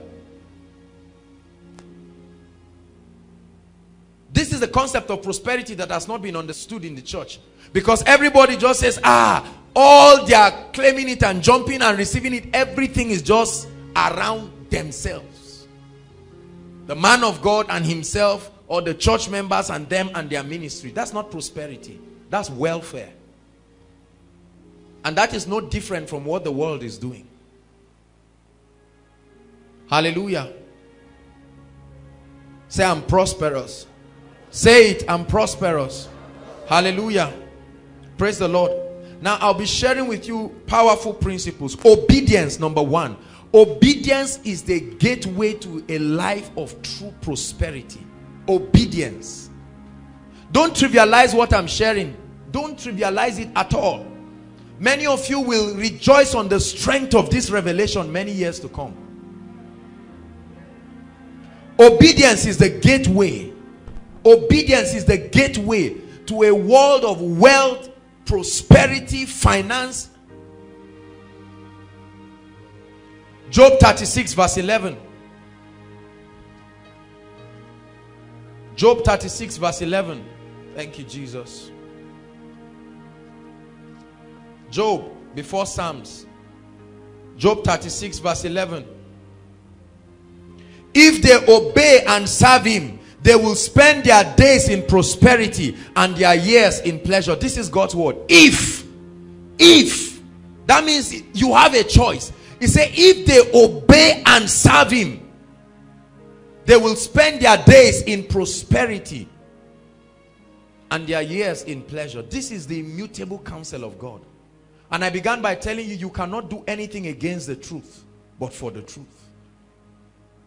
If ye obey and serve him. Psalm 112 verse 1 to 3. Psalm 112 verse 1 to 3. Praise ye the Lord. Blessed is the man who feareth the Lord, who delighted greatly in his commandments. Verse 2. His seed shall be mighty upon the earth. The generation of the upright will be blessed. This is where we get the concept of generational blessing. The Bible says the generation of the upright. You see, true prosperity moves beyond you. Are you listening to me? True prosperity moves beyond you. It says the generation of the upright shall be blessed. Verse 3, if you are there. 1 to read. Wealth and riches shall be in his house, and his righteousness endureth forever. This is to those who delight in obeying the commands of God. He said, first, his seed shall be mighty. So when you talk about Copeland, you hear the name Copeland, there is a generational blessing. His seed shall be mighty. Hallelujah. It says the generation of the upright will be blessed. What our forefathers transferred to us in Nigeria are all kinds of curses and all kinds of satanic things. We woke up to meet a heritage of woes in Nigeria. And if we don't do something about it, we'll pass it to our generation. But God forbid, in the name of Jesus. Hallelujah. It said, wealth and riches shall be in his house. I love that scripture. Obedience. Obedience. Obedience to the principles of God is what will guarantee. I tell you the truth. Listen to me. Please listen to me. These are irrefutable principles. They will never be broken according to the integrity of God. Listen, the Bible says God searched for a man who was greater than, to swear by, and finding no man, God swore by himself that by these two immutable things it is impossible for God to lie. He said, my covenant will I not break, nor alter the word that proceeds from my mouth. God can be trusted. It is on account of his integrity that we can have the confidence to obey his principles. Say amen. So obedience. There are many people who talk prosperity, who jump and claim prosperity, but are not ready to bear the responsibility of obedience. Let me tell you something. If you like, go to Oxford, Harvard, go to whatever you want to go. If you do not obey the principles of God, you will never get prosperity God's way. Hallelujah. You believe that? You cannot do anything against the truth. Obedience. Say after me, obedience. Obedience. When I began to search for this thing, I started saying, Lord, you must open my eyes to the revelation of your word. There's something that I need to know. I don't want to give my generation a heritage of poverty and weakness because it does not glorify God. Let me tell you straight to the point. God is not glorified in your poverty. Write it and never forget it. Nobody will preach me into believing that God is glorified in any man's poverty. You can accomplish more for the kingdom if you are blessed. Hallelujah. There is a world dying out there, and you can never help the poor by being one of them. More families have been broken as a result of financial issues than the manifestation of demons and evil spirits. There are many children who cannot afford to go to school. There are many families that cannot afford a meal. You're not going to just talk and pamper them. It will take the manifestation of kingdom wealth and prosperity. Hallelujah. Praise the Lord. And so I began to study this subject of prosperity to find out what the Bible really teaches about this truth, because there are all kinds of teachings, and now I've listened to different versions and varieties of the prosperity message. Hallelujah. And I found an interesting scripture, and this is where our journey will start tonight. Hallelujah. Isaiah 51. Thank you, Jesus. The Lord is changing somebody this night forever. Forever. And I mean it from the depths of my heart. Isaiah 51. Isaiah 51.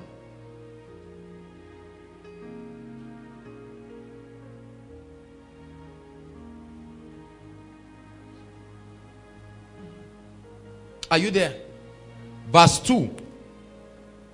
It says, look unto Abraham your father, and unto Sarah who bore you. For I called him alone and blessed him and increased him. He said, look unto Abraham. So God is saying, my portrait, my definition of what I call a prosperous person is Abraham. He said, look unto Abraham thy father, and unto Sarah your mother. He said, I called him alone, I blessed him, and I increased him. So tonight we will look unto Abraham. Abraham is the biblical portrait of God's idea of a blessed man. Are you listening to me? Not the rich people that you have read their books. Thank God for all of them. But let me tell you something. God's idea, his portrait of a blessed man, is in the person of Abraham. Isaiah 51 verse 2. I was shocked when I found this scripture. He said, look, there are only two people in the Bible as far as I know that the Bible says we should look up to. One is Abraham. Second, he said, looking up to Jesus. So he said, look up to Abraham. There is a message in the life of Abraham that needs to be gotten by the body of Christ. Look unto Abraham. He said, I called him alone. Look unto Abraham, your father. He says, and to Sarah who bore you. For I called him alone, and I blessed him, and I increased him.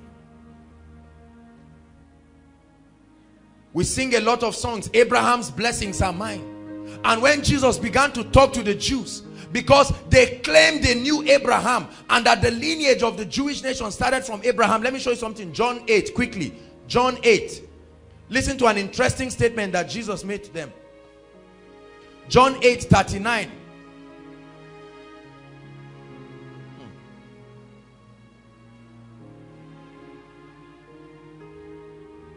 The Jewish people were angry because they claimed that they were free.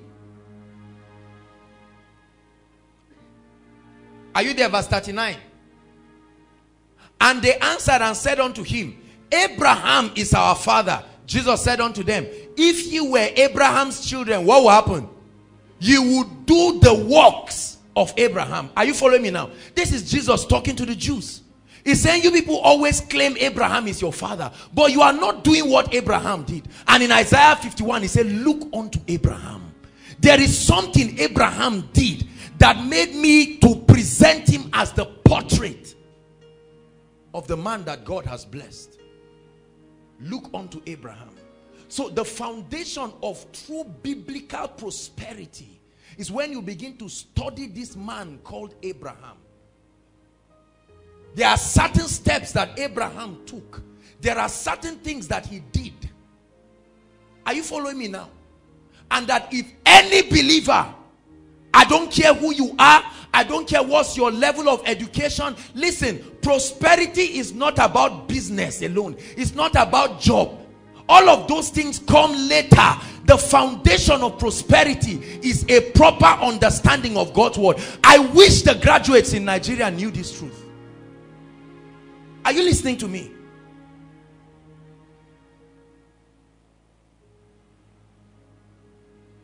Biblical prosperity is not just opening a shop and let go. No. Just keep all those things first. There is an understanding. There is a foundation. Are you listening to me? The Bible says, if the foundation be destroyed, what can the righteous do? Look unto Abraham your father, and to Sarah that body, for I called him alone, and I blessed him, and I increased him. So let's examine the life of Abraham. Unfortunately, when many people begin to teach on the biblical prosperity message, they don't even talk about Abraham. They begin to talk about themselves and their shoes and their suit and so on and so forth. Bible says, look unto Abraham. So what can we find in the life of Abraham? Number one, the principle of tithing. Abraham was a tither. Genesis 14. Please write it. Irrefutable truths and foundations that can turn any man. I don't care what the disadvantage is. If God be God, his word is true and you can stake him at his word. Number one is the principle of tithing. The Bible says in Genesis 14, there's no time for us to go there. The Bible says how that when Abraham went to war to go and bring back his brother Lot and all his goods and everything, the Bible says they spoiled the enemies that they went for war against. And the Bible says when Abraham came, he met a man called Melchizedek. And the Bible says Melchizedek was the priest of the Most High. And Melchizedek blessed Abraham and said, blessed be Abraham of the Most High, possessor of the heavens and the earth. And the Bible says Abraham gave him a tithe of his spoils. Look unto Abraham your father. I'm giving you, see, God's prosperity package Let me tell you the truth, it's not a mystery. I'm demystifying it for you tonight. It's not a mystery. Just like you go to school and you can know that you know some things, you can get these principles. Say amen.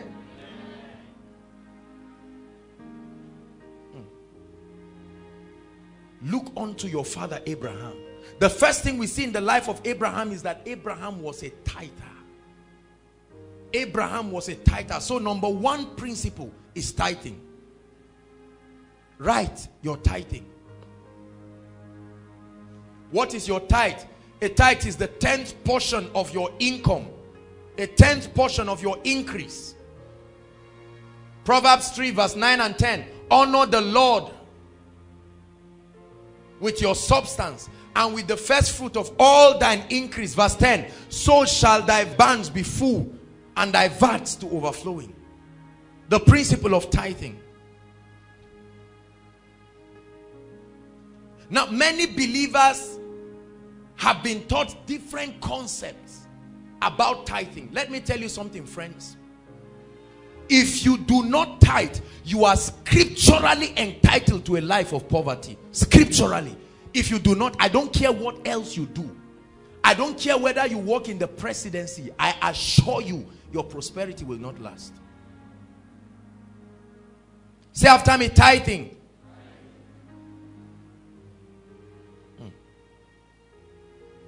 Tithing is the key that opens the heavens. That key that opens up the heavens and is the foundation for lasting abundance. Leviticus 27 verse 30. We're looking up to Abraham. Leviticus.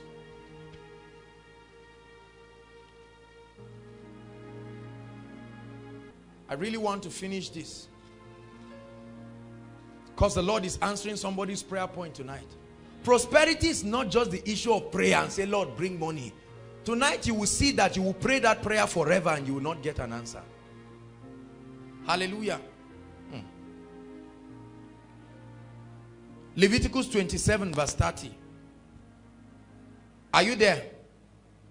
And all the tithe of the land, whether of seed, whether of the seed of the land or of the fruit of the tree, is the Lord's. It is holy unto God. All the tithes. Say all. Not some. All the tithe of the land belongs to God. Your tithe is 10%. The Bible says it is holy. It's an instruction. It's an admonition. It's part of God's economic system. That for every true believer and everyone that cares to receive the package of God's blessings, your tithe is the number one. There are many believers who do not tithe.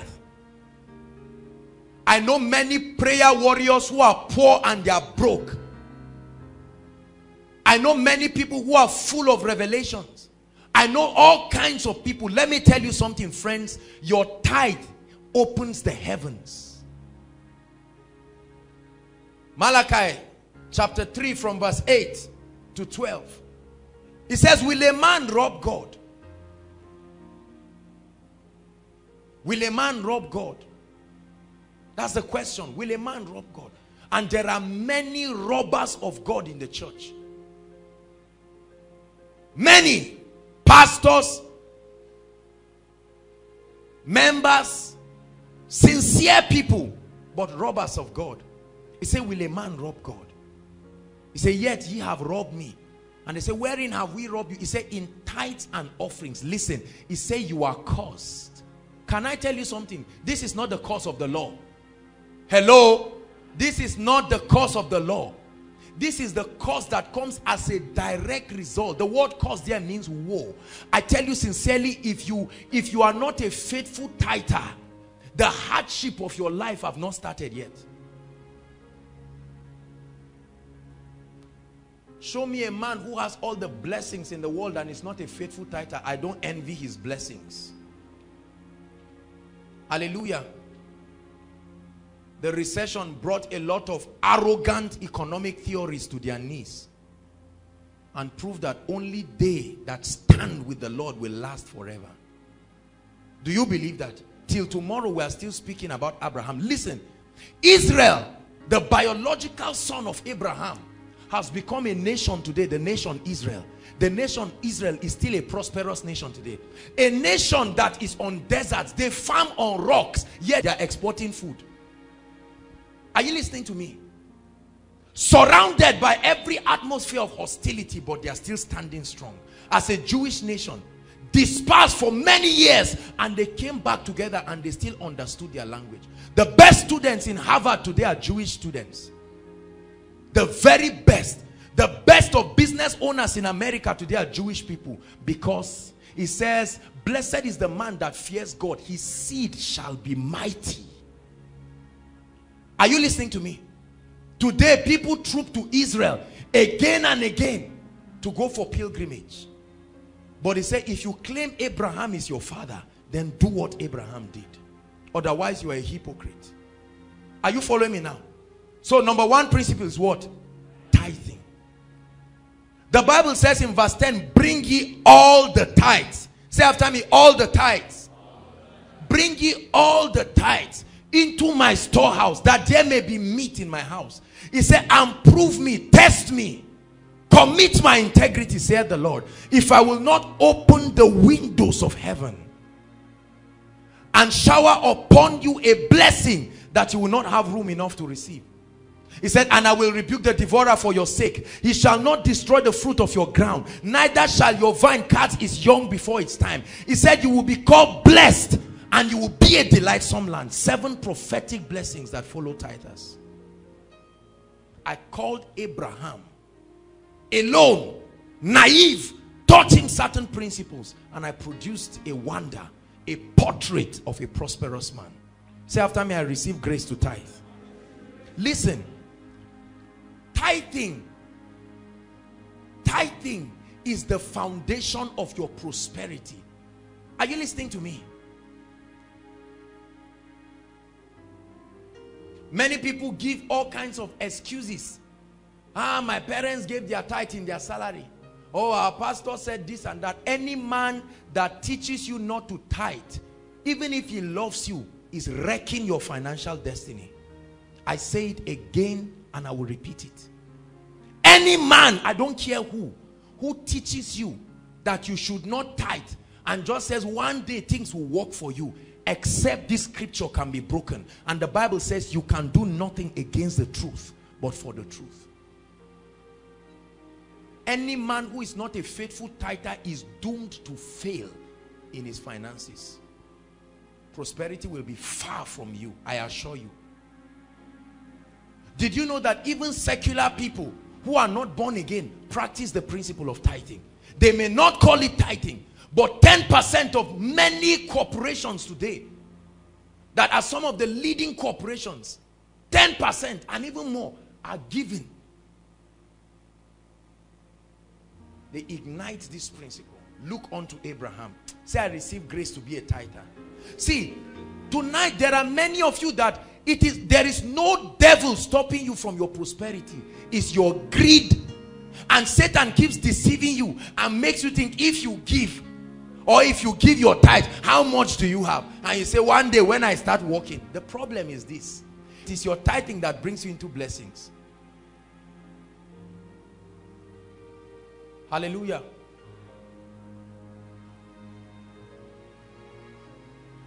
Abraham gave a tithe. Number 2, Abraham was a sacrificial giver. Your giving. Abraham was a giver. Genesis 18 verse 1 to 8. Write it. We don't have time to read it. But the Bible makes us to understand that Abraham was just sitting down and taking fresh air outside. Suddenly he saw 3 people coming. He didn't even bother to find out whether they came to kill him or not. The Bible says he ran to meet them. And he told them, he said, you are welcome. You are welcome to my house. Come and sit down. He said they gave them water to wash their feet. He ran immediately and went and caught a lamb. He told his wife, get flour, prepare food for these people. And the Bible says, a liberal soul shall be made fat, and he that waters shall himself be watered. Proverbs 11 verse 24 and 25. A liberal soul shall be made fat. There are many greedy and stingy people in the church, and they will never ever break that barrier of poverty. Be educated, get PhD, get masters, go to Harvard, go. If you are not a giver, forget about prosperity.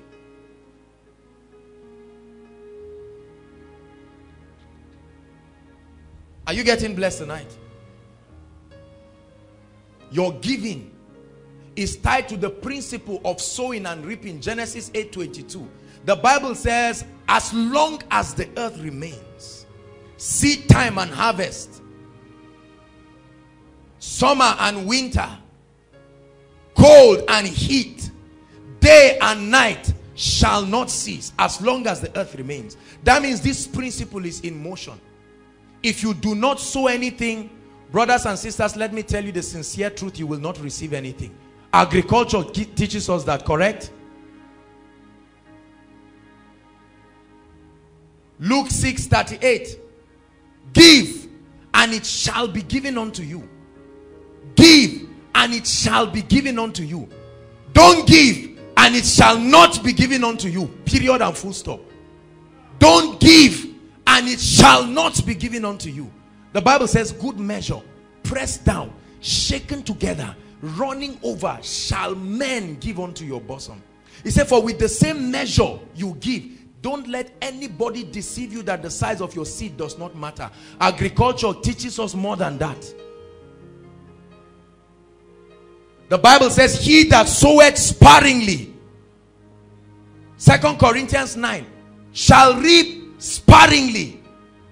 He that soweth bountifully shall reap bountifully. The Bible says, let every man according as he has purposed in his heart give cheerfully and not grudgingly, for God loves a cheerful giver. The next verse says, and God is able to make all grace abound towards you, so that ye, having all sufficiency in all things, may abound to every good work. He said, he which gives seed to the sower and bread to the eater. That means out of every resource that comes, there is bread and there is seed. Hallelujah. If you sow your bread, you are not wise. If you eat your seed, you are not wise. For everything God gives you, there is bread and there is seed. Many people eat everything. Once you get it, it's going to your mouth straight. Whose God is their belly? Are you learning something tonight? Say, I'm a giver. Break the shackles of greed in your life. And I'm telling you, you will step. I don't care who you know. Or Paul said, know we no man after the flesh. This is not an issue of connection. I know this, I know that. That's not the issue. For Jeremiah 1 verse 12 says, God is alert and active, watching over his word to perform it. And if God be God, then his word cannot be broken. Irrefutable principles. Your tithing. Number 2, your giving. So we see that Abraham was a giver. Genesis 1:18 verse 1 to 8. And the Bible says in Proverbs 11 verse 24 and 25, a liberal soul shall be made fat. Hallelujah. I told you according to Genesis 24 verse 1 that prosperity is not just limited to finances. The Bible says God blessed Abraham in all things. All things.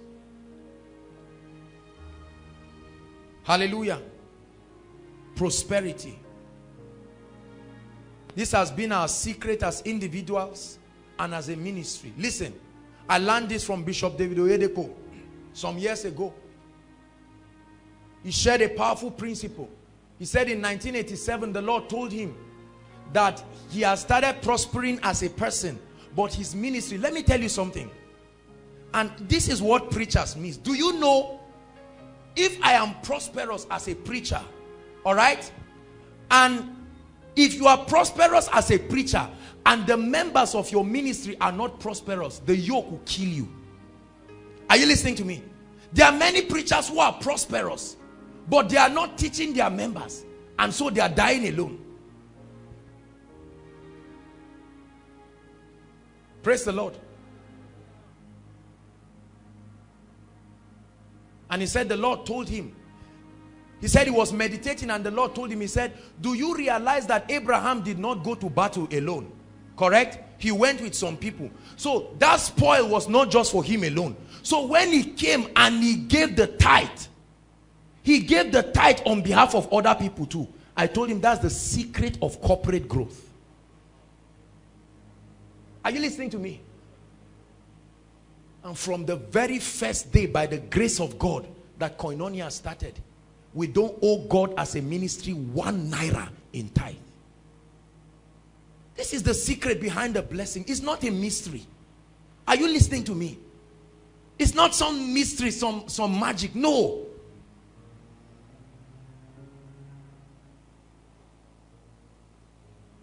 There are ministries that don't tithe. They don't care.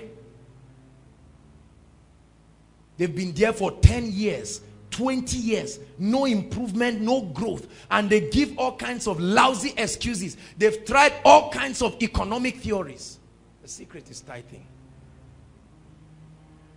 Hallelujah. Do you believe what I'm teaching you? Well, whether you believe it or not, one day you will believe it. Certainly. Everybody in hell is a believer. The only issue is that they believe too late.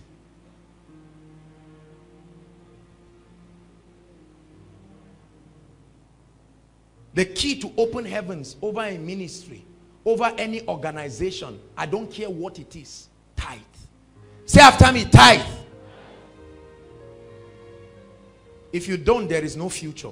There is no future for any financial future, prosperity future, for any ministry or any organization that is not faithful in tithing. And let me tell you, the secret of getting the blessings of tithing is consistency. Write it.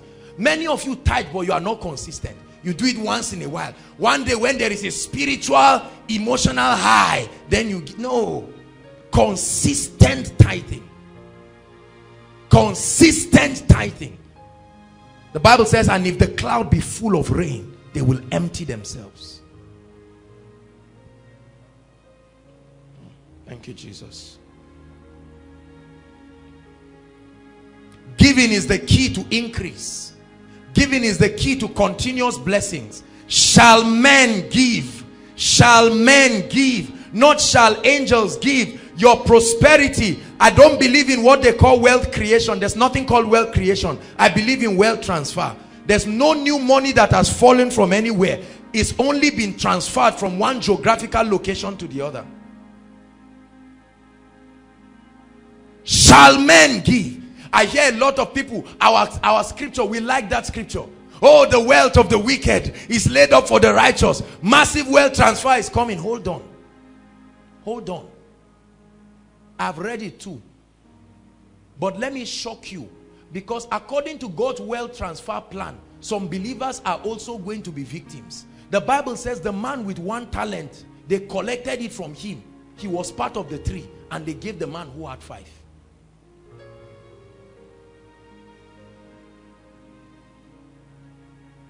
Oh, we are talking it. Talking. Let me tell you, before you talk it, make sure that all the principles are there. Otherwise, you will talk yourself to frustration. I assure you. I assure you. We've examined the word of faith already. I don't need to go back into it. Are you listening to me? Obedience. Deuteronomy 18 verse 1. And it shall come to pass, if thou shalt diligently hearken to the voice of the Lord, to observe and to do all that I command thee this day, that the Lord will set thee above on high, and all these blessings shall come upon you and overtake you.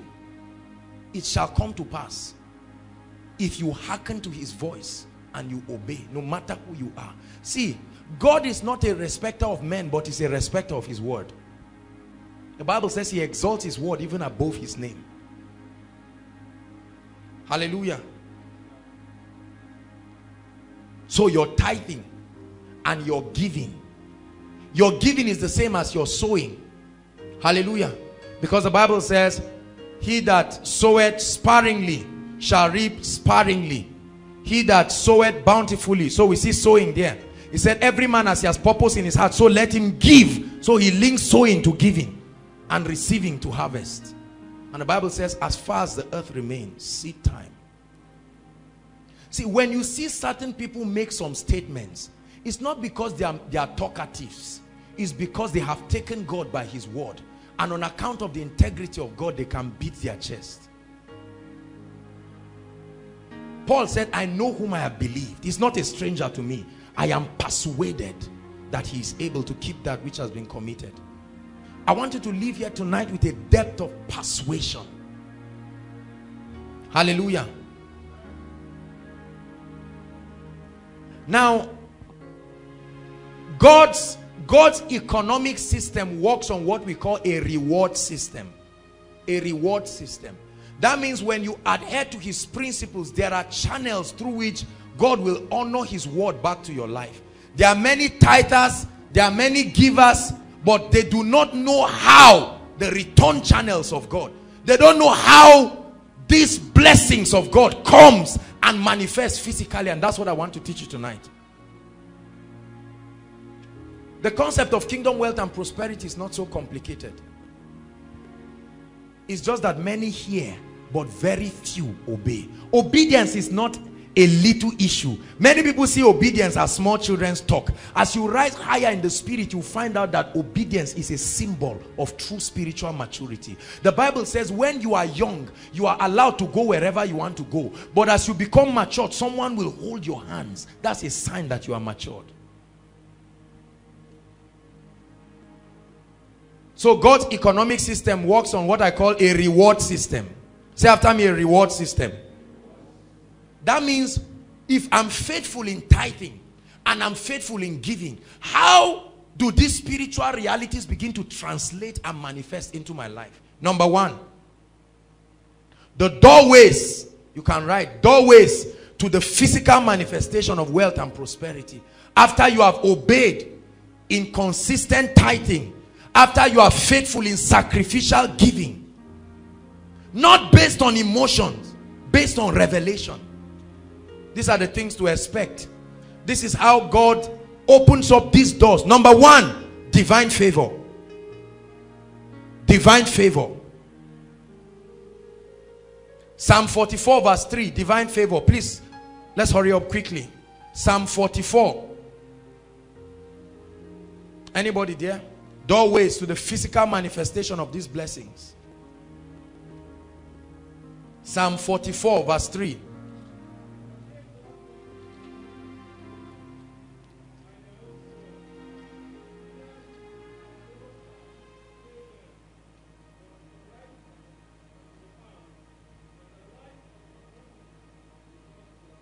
He said, for they got not the land in possession by their own sword, neither did their own arm save them, but thy right hand and thy arm and the light of thy countenance, because thou hadst favor upon them. So when you become a faithful tither, when you become a committed and ardent sacrificial giver, the first thing that begins to happen in your life is undeniable favor.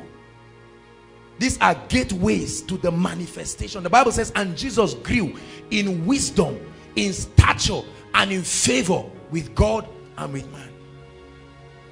Hallelujah. And I hope you know that Jesus was a giver. Jesus was a faithful giver. John 13 verse 27 to 29. The Bible says that when Jesus was at table with the disciples, he told Judas, he said, that which you will do, do it quickly. Hallelujah. And Judas got up and the people were confused. And it was one of two things. They said either he was going to go and prepare the place for feast or to give to the poor. That means it was, Jesus was a giver. He was such a giver that he gave himself. Hallelujah. Jesus was such a giver that he didn't just give of his substance. He gave himself.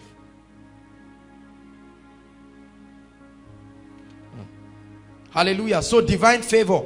Psalm 102 verse 13. Look at it quickly. 102 verse 13.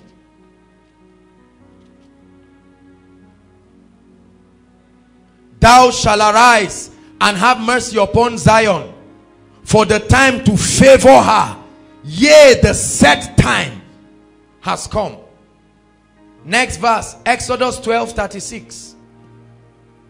Pure Bible studies tonight. Exodus 12:36.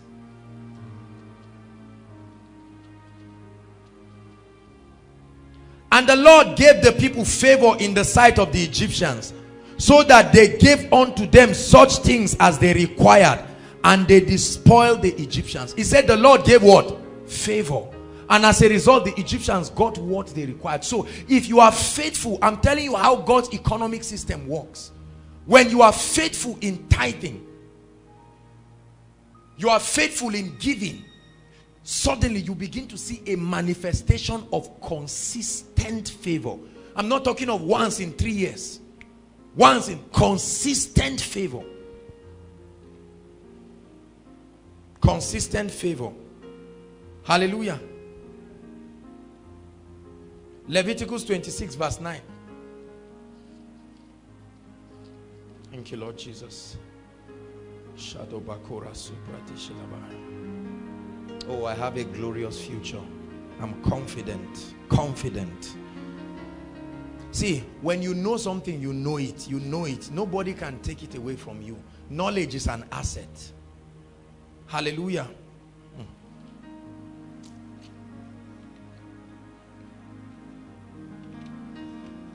My greatest asset is the word of God. Verse 9. I found this scripture and it shocked me. Leviticus 26 verse 9. For I will have respect unto you, and make you fruitful, and multiply you, and establish my covenant with you. He said, for I will have respect. That's another word for favor. Some versions say I will favor you. He said, I will have respect for you. I will multiply. So that's favor with God and favor with men. The Bible says Jesus grew in wisdom, in stature, and in favor with God and with men. Say, I have favor. In the name of Jesus. Number 2, wisdom. Wisdom. Wisdom. Proverbs 8. Many people do not know the power of wisdom.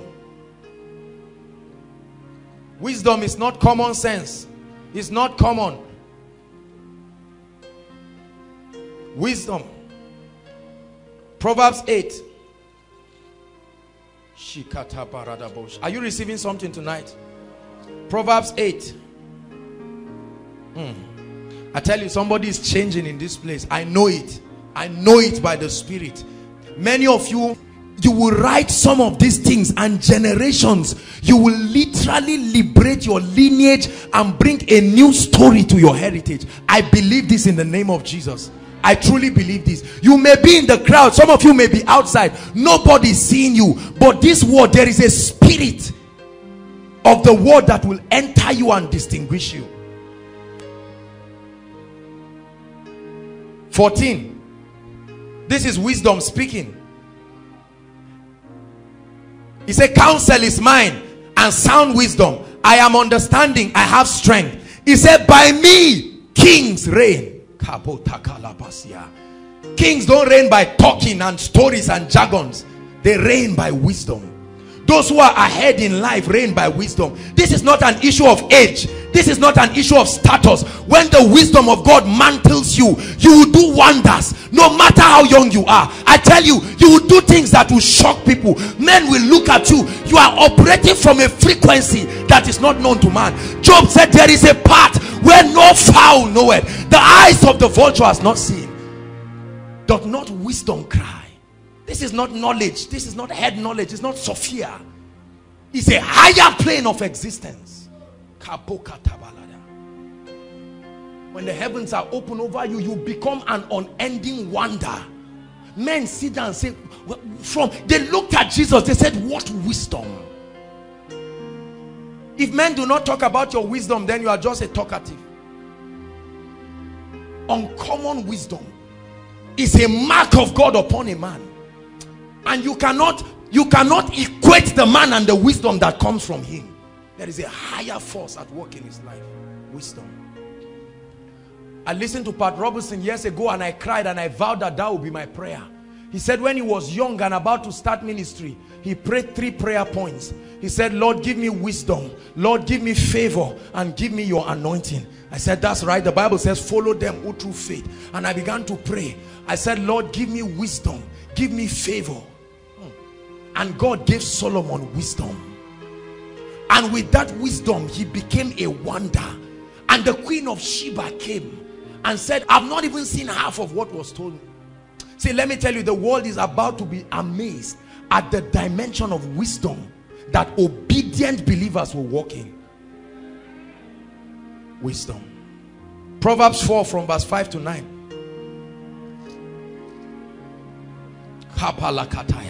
I know it when the word is entering somebody's spirit. I tell you, I know it when the word is entering. There are some, not everybody. I know there are some of you just looking. It's a nice service. But there are some people that say, Lord, this is it. I've been praying. This is it tonight. I lay hold on to sound wisdom. And I change my destiny forever.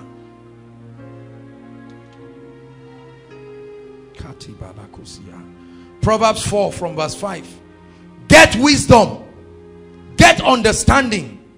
Forget it not, neither decline from the words of my mouth. Forsake her not, and she shall preserve thee. Love her, and she will keep thee. 7, read it together. 1, 2, read. This is the wisest man that ever lived speaking. He said, wisdom, I've tested this as a king. I've tested it in my life, and this is my verdict. Wisdom is the principal thing.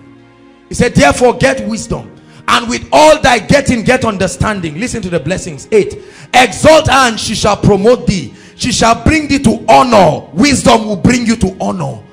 If you value wisdom, it will bring you to honor. I'm telling you, money cannot give you honor. Money cannot give you honor. Honor is bigger than the realm of money. It's wisdom that brings men to honor. When thou dost embrace her, she shall give to thy head an ornament of grace. A crown of glory shall she deliver unto thee. Wisdom. When you are faithful in tithing, you are faithful in giving, God begins to give you wisdom. Creative wisdom. Creative wisdom. He said, by me kings reign. This ministry today, by the grace of God, is carried out not by experience. How old are we? It's called wisdom. It's not Sophia. It's not the wisdom of the world. It's a higher level and order of wisdom. Do you believe this tonight?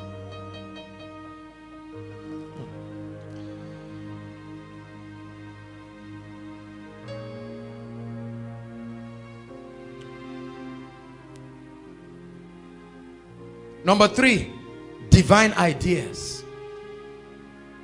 Divine ideas. Divine ideas. Divine ideas. God showed me a mystery that opened my eyes.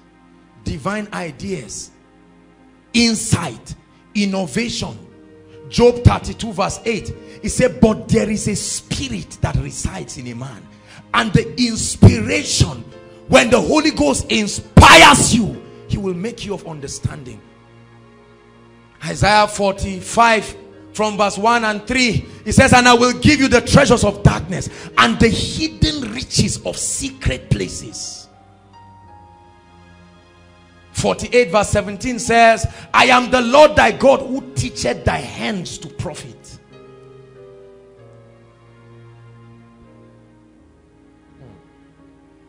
Divine ideas. Listen to what the Lord told me. He said, bring ye all the tithes. Please listen. He says, and prove me now herewith, if I will not open what? The windows of heaven. And I began to use Google to search all the verses that have to do with the windows of heaven, and I got a shocking revelation, because I found out that in Genesis 26 or Genesis 7 verse 11 and 12, the Bible says, in the days of Noah, it says, and God opened the windows of heaven, and what came out was rain. It says, and I will open the windows of heaven and shower upon you a blessing. But he said that blessing will come and there will be no room enough for it. What a mystery. A blessing. No room to contain that blessing. That means that blessing is not money. It's not materials. Hallelujah. Ideas. Then I listened to Oral Roberts. And he said it's called ideas, concepts, insights, innovation. Every time God is ready to bless his people, there is a sudden release of the inspiration of the Holy Ghost. The race is not to the swift, the battle is not to the strong. Insight. Are you listening to me? Men have changed their lives. Insights.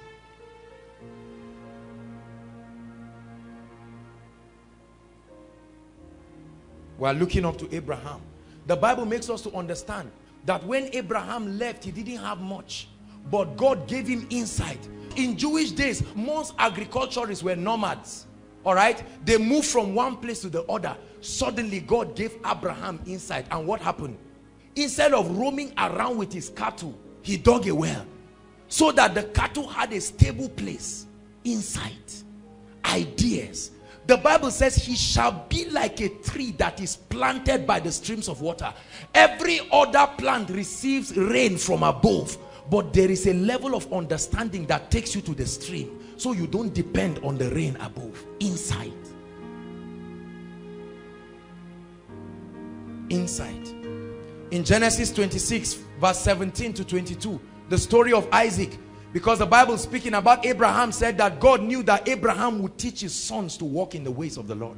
So I believe Isaac was a tither, and he enjoyed some of these blessings. The Bible says he also dug wells, just like his father. And he increased in cattle. He increased in everything. And when there was a time of famine in Genesis 26, other people were running away. But Isaac sowed in that same land and received that same year 100-fold. The Bible says, and God prospered him. The man walked strong. He moved forward. And the Philistines envied him. Hallelujah. Insight. So the rain talks about the Holy Spirit. Until the Spirit be poured upon us from on high. Isaiah 32 verse 15. Then the wilderness will be turned into a fruitful vine, and the fruitful vine be turned into a forest. Hallelujah. Inside Jacob and Laban in Genesis 30 verse 25 to 43. Genesis 30 verse 25 to 43. The Bible talks about Jacob and Laban. After working for 14 good years for 2 wives, the Bible says Laban had walked Jacob out. He was taking care of Laban's cattle, and because the favor of the Lord was with him, his cattle increased. And when he was about to go, what happened? Laban said, come, by experience I have known that God has blessed me for thy sake. By experience, I've seen it in my cattle that God has blessed me for thy sake. He said, remain with me. And he said, here's the deal. All of the goats and the sheep that are spotted, they are for me. They were very few. The ones that are not spotted, they are for you. Suddenly, divine insight came upon him. And the Bible says by the riverside, I'm still studying that technology till tomorrow, how he took polar trees and kept them. And then the animals came and they were mating, looking at the polar trees, and all the children that they gave birth to had spots. Can you imagine that level of insight? Suddenly Laban found out that his animals were not giving birth to white sheep and goat again. They were all spotted. Say after me, divine insight. Uzziah in the Bible, 2 Chronicles 26 verse 5 to 15, was an amazing king. The Bible says he walked in the way of Zacharias, and as long as he sought God, God prospered him. And then the Bible says insight came to him. The Bible says he built towers in the valleys. He built towers above. Hallelujah. And the Bible says he built engines, he built machines, he stationed his army in a certain pattern that nobody could break through them. When you read about Uzziah, you will see that he was a giver in the house of God. He was a tither. So when you give, you receive divine inspiration. Hallelujah.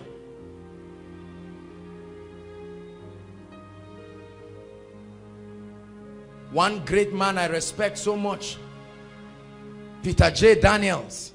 He's worth above $5 billion US. Never went to school, never saw a wall of a university. Hallelujah. He just got up, all he had was the Bible. At age 26, he was a complete failure. But today he's a blessing to the world all over, because he found these truths in God's word and applied them. He's a minister.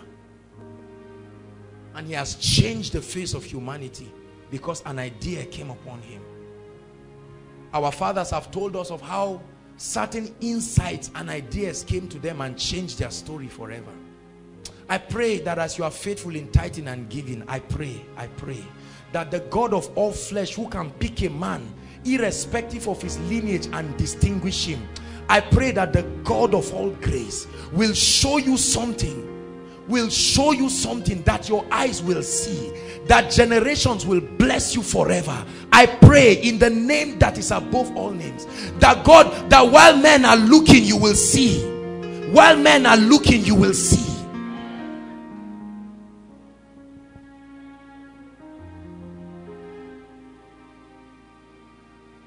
Hallelujah. And he told Lot, he said, look at the field anywhere you want. And Lot was looking, but he could not see green pastures. All he saw was Sodom. And he seemed to have picked the choicest land. Immediately he saw that, he turned. The Bible says God told Abraham, now lift up your eyes and see. He didn't say look and see. When God tells you to see, you will see things that no man saw. When he was about to kill Isaac, there was no ram. All the while that ram had been there, but his eyes could not see. The Bible says suddenly he said, look, this is a ram. Hallelujah.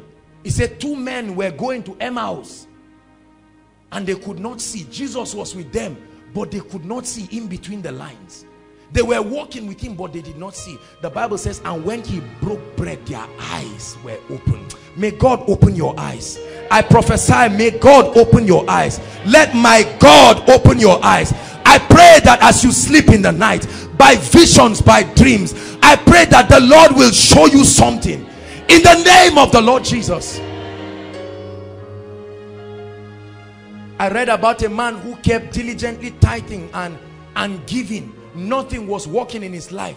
One night he slept and he just saw an equation and he saw a drawing, and he happened to be very good in drawing. He got up and he just drew it, and in the dream they told him, they said that is a solution that will be relevant in optics. He went to a popular hospital.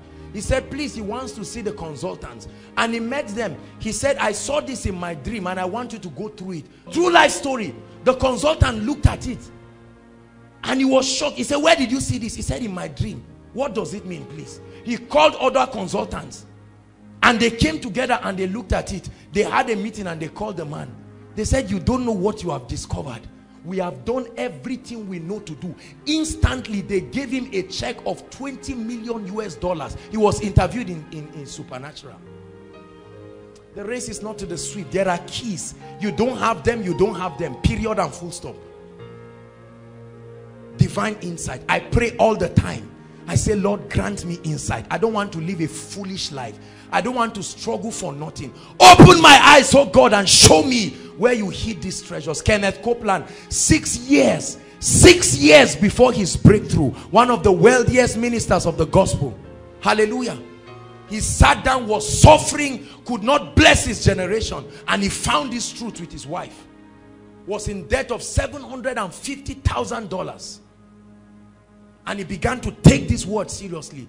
Suddenly the Lord led him to buy a large plot of land, and they found out that there was an oil well under it. I pray. Brothers and sisters, I pray for you. Some of you would think you are so young, but I pray for you. I pray for you. I pray for you. People have changed history out of the depth of revelation. I pray that your eyes will see something. I pray that your eyes will see something. Innovation.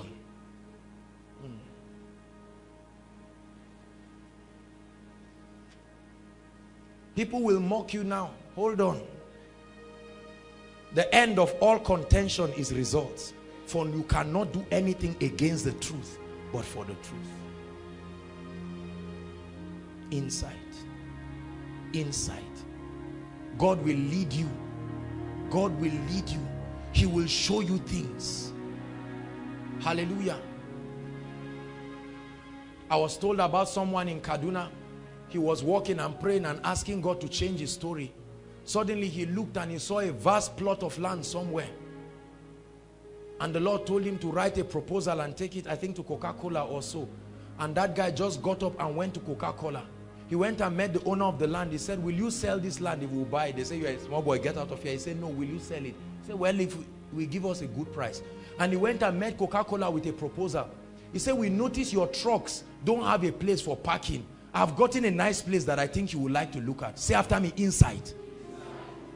And suddenly they saw it and they said, okay, we would like to get the place. And he went and met the people. He said, I found somebody.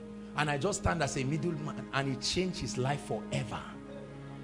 People's stories are changing every day. Those who are practicing the word. See, prosperity gives you focus to serve God.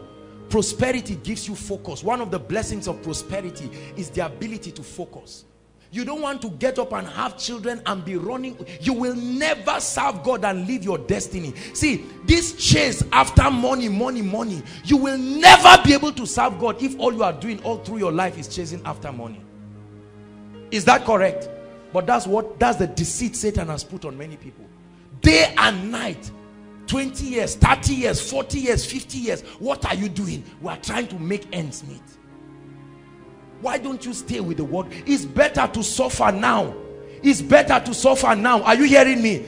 It's better to suffer now. You are not married. Some of you don't have children. It's better to pay the price now. Men will laugh at you. They will mock you. But you just hold on. When the word begins to speak, not even you can stop it.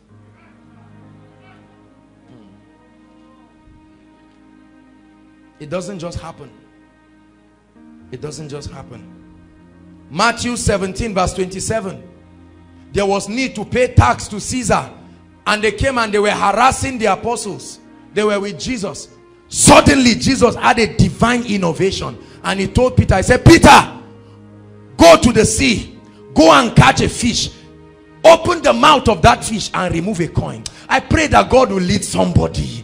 God will tell you, go somewhere, catch a fish. There is gold in the mouth of that fish. You have been seeing an ordinary fish, but let the Lord open your eyes. He looked at the wife of the sons of the prophet. He said, you have a little cruse of oil in your house. You call it nothing, but let the Lord open your eyes, for that oil can multiply and it can feed you and your generations forever.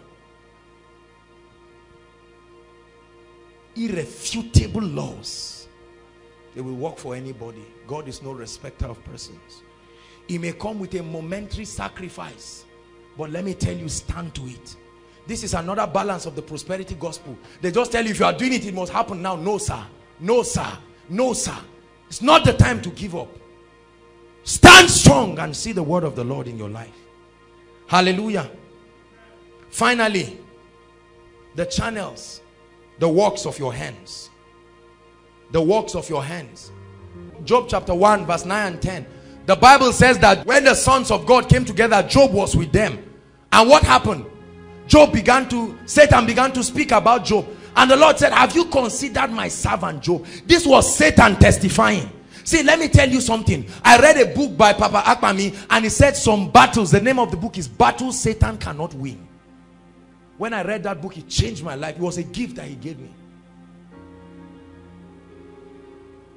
The only way Satan can stop your harvest is to stop your sowing. Satan does not need to be absent for you to be blessed. All this Satan go away. No, no, no. Let him stay and be a witness. Because he was a witness to Job's prosperity.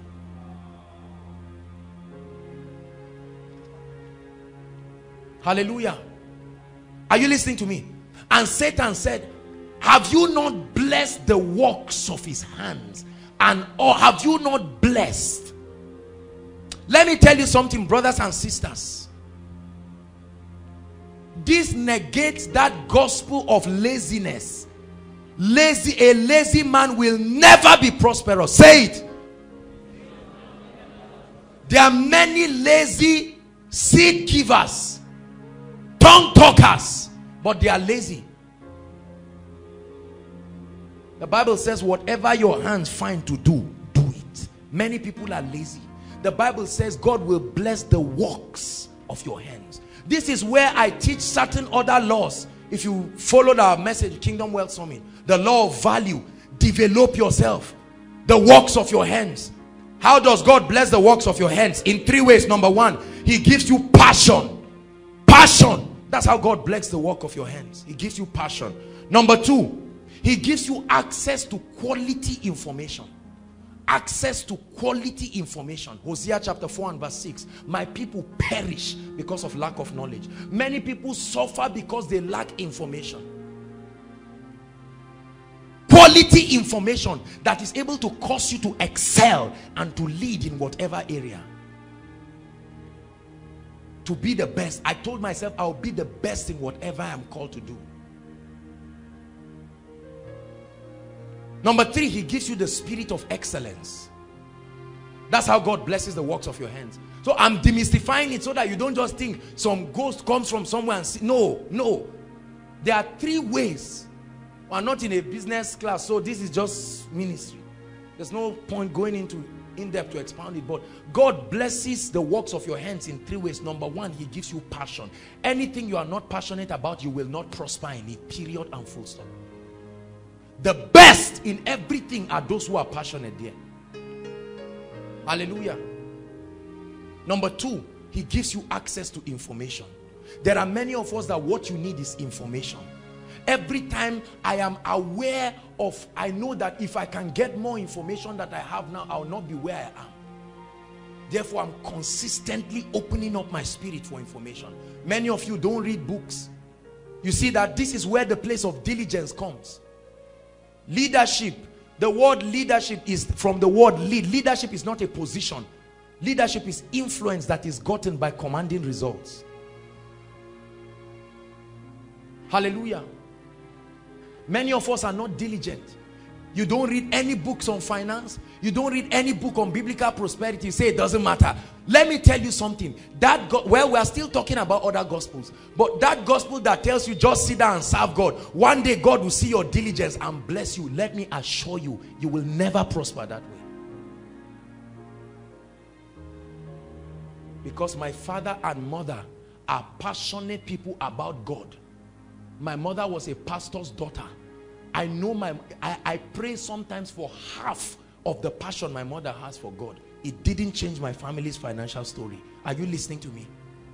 Many of your parents are pastors in ministry. They have been in ministry for decades. They have given everything they have, but they are still suffering. That tells you there is a law you must find out. Don't ever think your spirituality will cover up for lack of understanding of God's word. If you have been hoping that one day God will see my faithfulness and change my story, let me tell you before time, you are in for a rude shock. There is something called the justice of God. His ability to bless those who are disciplined and diligent enough to walk with his principles.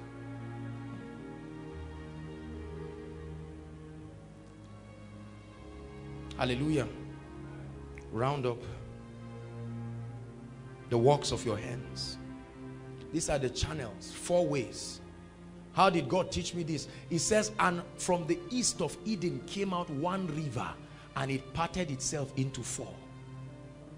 One river out of Eden parted itself into 4. And in one of the rivers there was gold.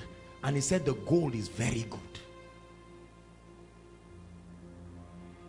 I'll never be poor in my life. Never.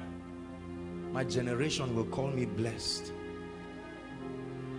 The blessings upon my life will bring a harvest of many to the kingdom. Nations will be transformed. This I believe. Prosperity is being a blessing. It's not about gathering cars, gathering houses. That's a lopsided definition of prosperity. Prosperity is not what you have. It's measured by how much you have given to bless mankind. a prosperous man. I do not envy you. I don't care how much you have. I want to know how many people have been blessed. That's the measure of true biblical prosperity. That's why there are many people I don't envy their wealth till I die.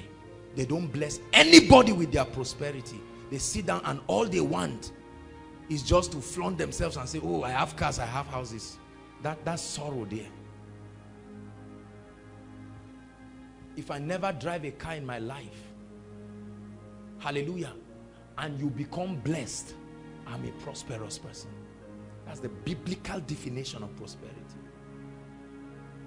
Not about how many cars, how many this. I'm telling you this, get that correct definition right now, because there are wrong prosperity teachings out there, and everybody is my car, my house, my this, my that, all testimonies is just, I look forward to times when somebody will come and say, Capro Ministry said they had a need of 15 million naira, and the Spirit of God spoke to me and I signed it. Because of that, they have sent missionaries to Congo. They have sent missionaries. That's the kind of testimony we'll stand up and clap. Don't come and tell us, I stood and I just built a nice house. And how is the world blessed by that story? Prosperity. I pray every time and I say, Lord, bless me. Already in my journals, I've written a comprehensive list of evangelical ministries that will send, children that will go to school because we are blessed, families that will be changed. We're talking about building estates and giving it to people. We're talking about rescuing nations, not yourself and your wife and your children. If you don't believe this, God will search your heart and see it. This is biblical prosperity. I believe it. I know that if I refuse to pay the price today, a nation will suffer. I will never stand my child looking at me in the face and say, Daddy, why did you not believe God when others were believing? Many of you have had to look at your parents and they say, this guy was my classmate. You say, really? What happened? You didn't believe what he was believing. I will let God be proud of me. My best, Lord, He's everything I have.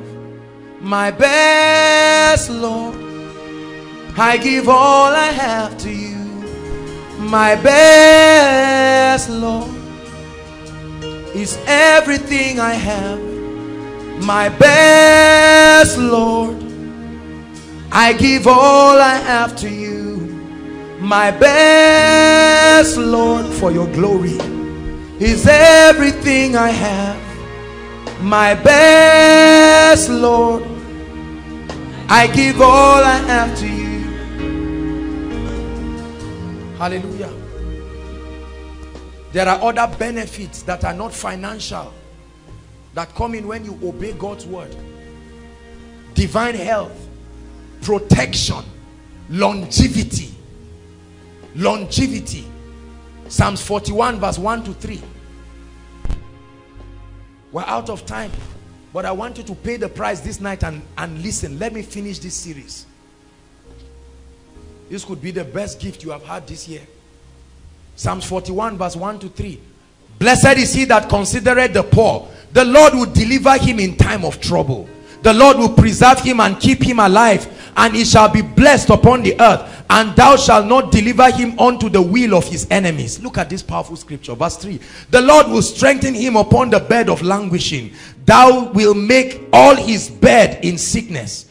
I, the Lord, will be merciful unto him. Heal my soul, for I have sinned against thee. Okay, so that you just read that to verse 3 and then you stop there. Number 2, Psalm 20 verse 1 to 3. Psalm 20 verse 1 to 3. Powerful prayer. This has become my prayer. See, many of you lack the keys that you need. See, on the strength of revelation, you can ride gloriously in life. 20. The Lord hear thee in the day of trouble.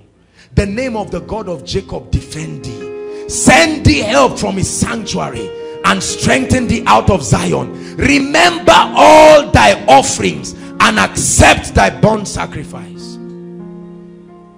The Lord hear thee. Send thee help from his sanctuary.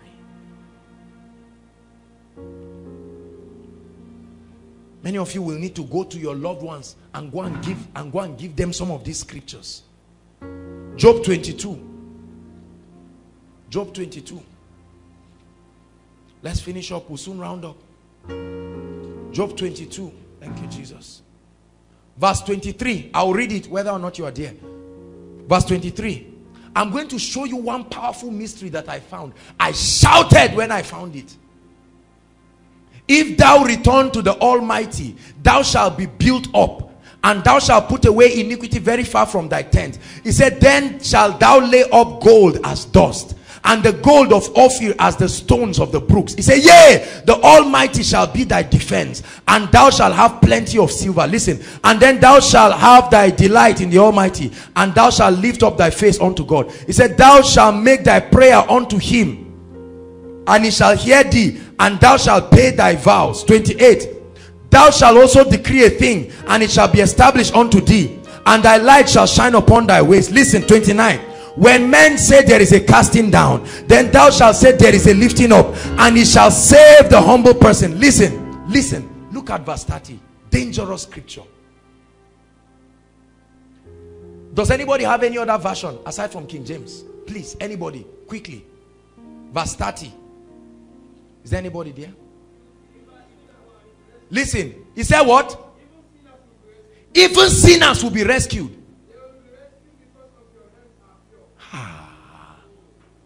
Dangerous mystery, that on account of your practicing the word, you can shield people who are not even believers. He said even sinners. So my loved ones who are not obeying the word of God, I can stand, and there is a key in the spirit I can ignite and stand and speak. He said even sinners will be rescued. When you find it, he said your heart will be glad. When you find it, he said I will give you the keys of the kingdom.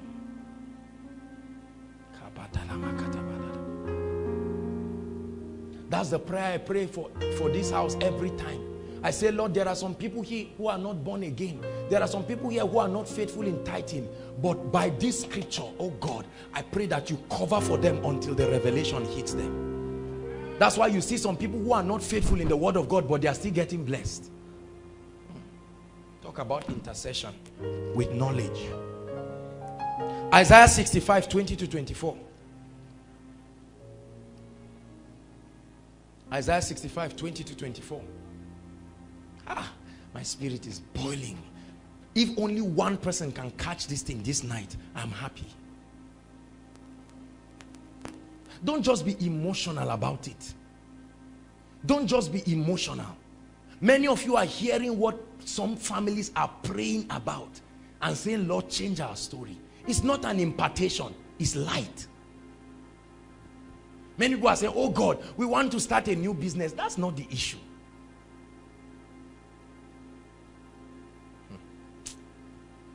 Verse 20. There shall be no more in it infant of days. These are the blessings for tithing and giving. Nor an old man that has not filled his days. For the child shall die 100 years old. But the sinner being 100 years old shall be accursed. Listen, 21. And they shall build houses and inhabit them. And they shall plant vineyards and eat of the fruit. They shall not build and another inhabit. They shall not plant and another eat. For like the days of the tree, they are the days of my people, and my elect will long enjoy the works of their hands. 23. Thou shalt not labor in vain, nor bring forth for trouble. He said, for they are the seed of the blessed, and their offspring with them. And it shall come to pass that before they call, I will answer. And while they are yet speaking, I will hear. You cannot do anything against the truth, but for the truth. Hallelujah. Divine health, protection, longevity. These are blessings that follow people who are faithful. Are you seeing that prosperity is not just about money? Look at what a lot of people have been missing. So every time you hear people make certain audacious statements, there is a revelation they are standing upon. You will only criticize if you don't know what they know. Knowledge intoxicates. Finally, I want to round up with something. Just 2 minutes and I'll be done. I have to address this issue. We're talking about the gospel of prosperity. Hallelujah. The concept of giving to your man of God, or what we know as prophet's offering. I need to teach on this on the next 1 minute and put a balance quickly. What is the concept of prophet's offering? And the concept of giving to over the man of God. Now, in 2 Kings chapter 4, from verse 8 to 17. 2 Kings. Thank you, Jesus. 2 Kings 4. Oh, I wish we had so much time.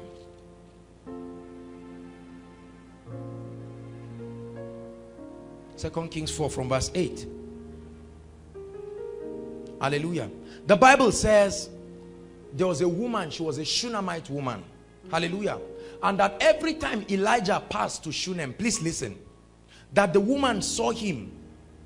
She was a great woman. The Bible says she constrained him to eat bread. And every time he passed, she called him. Elisha was a man of God.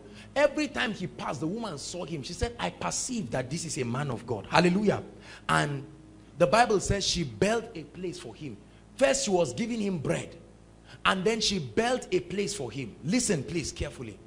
When she built a place for him, she put candles, something for him to write. Prophets were writers, or men of God of those days. It applies now to everybody. Hallelujah. And the Bible says that it came to pass when this woman was doing all of the things that he was doing. The Bible says, verse 12, and he said to Gehazi his servant, call this Shunammite. That means the man had been touched by her generosity. First, she perceived that he was a man of God. Can I tell you something? Okay, well, I'll say that a little later. He said, and she stood before him. Listen, 13. And he said unto her, say now unto her, behold, thou hast shown care for us with all this care. What is it that will be done for thee? He said, would thou be spoken for to the king or to the captain of the host? And she answered, I dwell among my own people. Look up. Every true servant of God does not depend on the finance of his congregation. This guy was an influential man. He said, should we talk to the government for you? Are you listening to me? Elisha was not a poor man.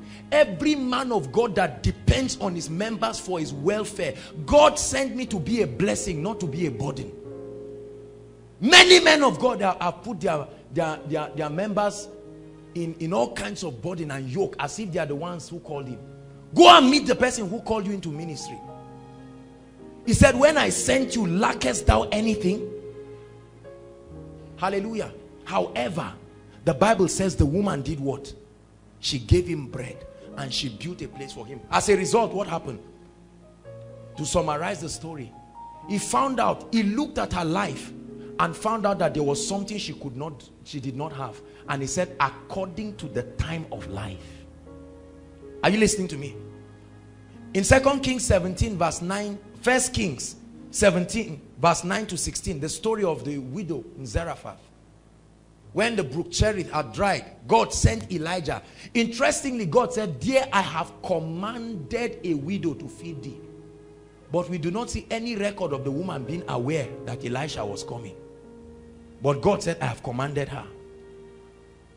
Look at a very wicked prophet, for heaven's sake. When he just got there, look at what Elisha said. When he went there, he said, Madam, please bring me water. As if he was not aware that there was famine. Are you listening to me? He said, bring me water. And as the woman said, okay. He said, as you are coming, please add bread and oil. The woman said, Haba, sorry sir, I know you're a man of God, but are you blind? I'm about to eat the last one and die. He said, just go and bring it first. I want to prophesy. Go and bring it. And he said, as surely as the Lord lives, that flour will not run dry. The Bible says, and they ate from it many days. Can I tell you something? Listen. When you give to a man of God that God has placed over you, you are not trying to help him financially. Your giving is not donation. Many people, are you seeing the balance now? Because there are many believers who like it. They say, hey, we thank God, koinonia, we don't give, nobody puts any pressure. You are going to be poor. There is a blessing. Listen, listen. When God places men of God over your life, their function is 4. I must teach you this tonight. Number 1, to open your eyes to the revelation of the word. Number 2, to supply spiritual guidance and direction. Number 3, to correct and instruct you in the way of the Lord. The Bible says to correct you in righteousness. Number 4, to speak over your life. Hallelujah. When God puts a man of God over your life who is effective, are you listening to me? One way that you step into cheap blessing is to learn to sow into their lives. Now you know by God's grace that we are blessed. So don't you think I'm trying to manipulate you to get your money. No. If I depend on koinonia for my well-being, it means I will die. Because I have to tie myself to the obedience of all of you. What if God tells you, Aaron, to bless me, and you have to think about it for 1 month? I'll be suffering for 1 month till you finally tell God yes. Every man of God is blessed by his own giving life, not the members.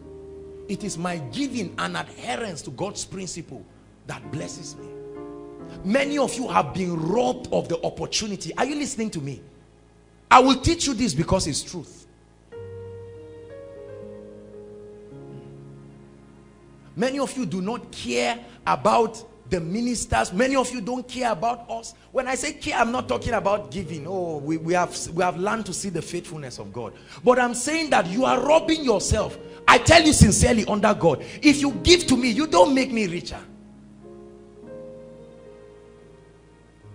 You create a platform for yourself to rise. Not because my name is Joshua Selman, but because of the office that I occupy by grace.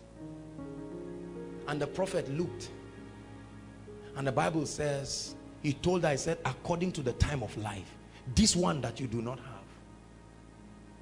The Lord led Bishop Oyedepo, and he met Kenneth Copeland and gave him a seed, and he spoke over his life and changed his story forever. Many of you do not value the balance. Is no man of God, and as surely as the Lord lives till Jesus come, you will never hear of a time in ENI, by the grace of God Almighty, where we have to stand up and say, oh yeah, please, if you don't give to me, I will die.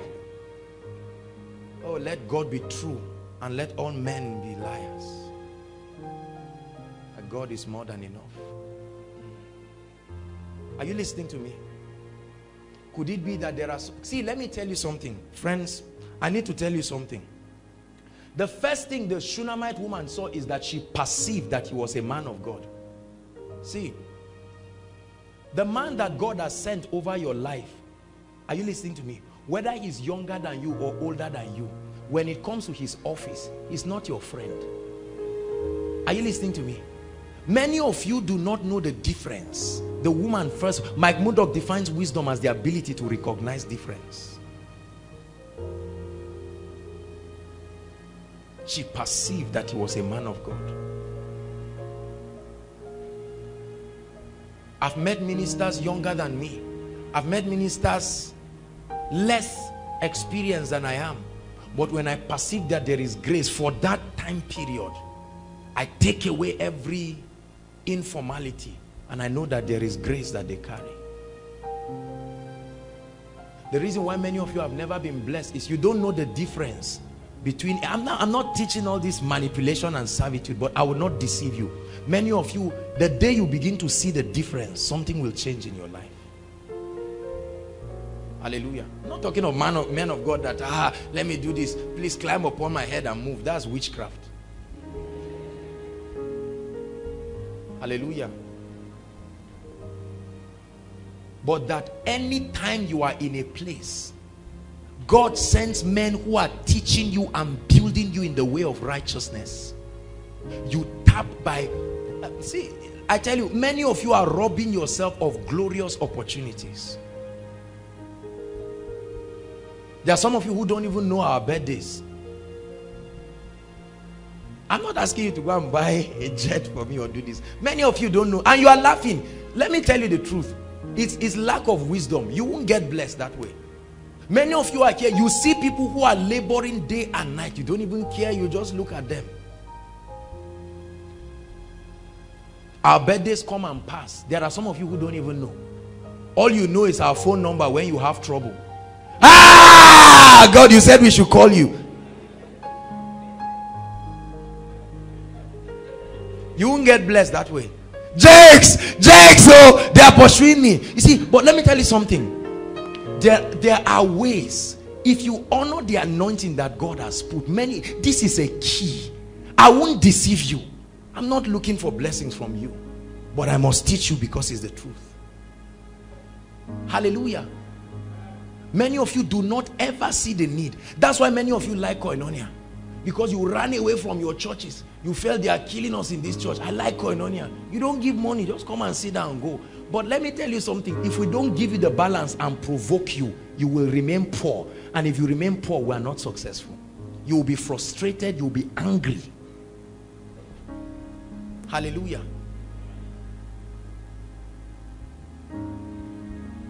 There are men and women of God in my life that I honor consistently till death.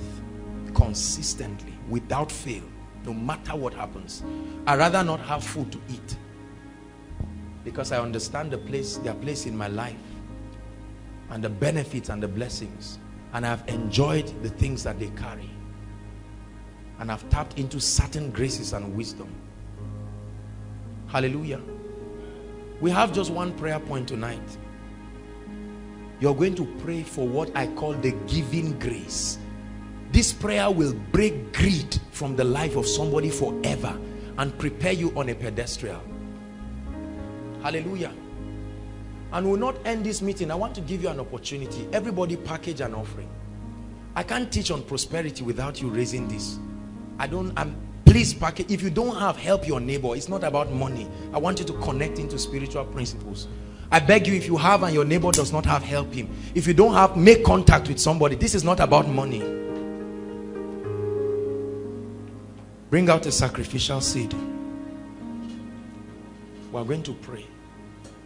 I prayed and I cried this afternoon like a baby. I said, Lord, Jesus said, all the people you have given me, none has been lost except the son of perdition, that the scripture may be fulfilled. Bring out an offering. Some of you will need to make some sacrifices that will help you. Balanced view. I made sacrifices that changed my life. I'm still making sacrifices that will change my life forever. I am happy about the word of God and the laws of God. Please rise up on your feet. We're out of time. Outside, rise up on your feet. The Lord is in this place. We're out of time. I want you to pray for 1 minute. I spoke of obedience. I spoke of tithing. You will never be able to tithe consistently until there is grace for you. You can see, let me tell you, it's humanly impossible to give, especially when you are in need. But in the house of God, giving for the work of the kingdom, giving, you will change your life and story. For you cannot do anything against the truth. Friends, if you have been looking for the key out of poverty into a life of prosperity, this is it I gave you tonight. Lift your voice and say, Lord, the giving grace. Make sure you are praying. Open your mouth and pray.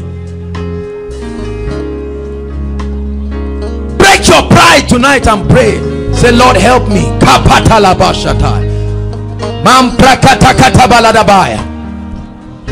You have taught me your ways, oh God. Giving grace, giving grace, giving grace, grace to be faithful in tithing, grace to be faithful in tithing. Say, Lord, I make a vow, no matter what it will cost me, I become an ardent tither. An ardent tither. God cannot be mocked. Forget about the temporary sufferings. Forget about the temporary inconveniences. Except there is no day and night, God can be trusted. Grace to be a tither. Grace to be a giver. Say, Lord, I break greed from my life. I break the chains of greed. I break the chains of selfishness. I break the chains of selfishness forever, oh God. I stop thinking about myself. I think about how many will be blessed from my life. I think about the welfare of others above myself. How I can be a blessing, a channel of blessing to others, to your house. Pray. Say, Lord, I'm delivered tonight from that self-centered spirit. I, me, and myself.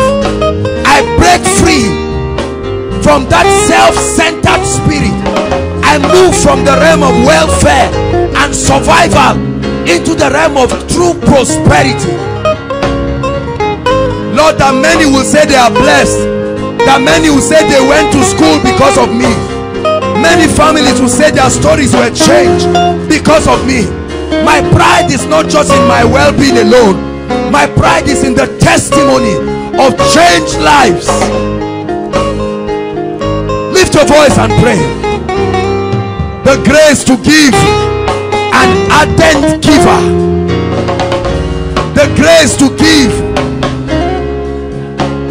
I rebuke greed. I rebuke self-centeredness. Pray for grace to obey. The giving grace. Grace to obey. Grace to obey. Finally pray.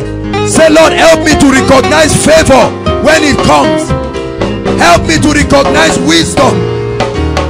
Give me divine ideas, insights, innovation. Bless the works of my hands with passion. Give me the relevant information.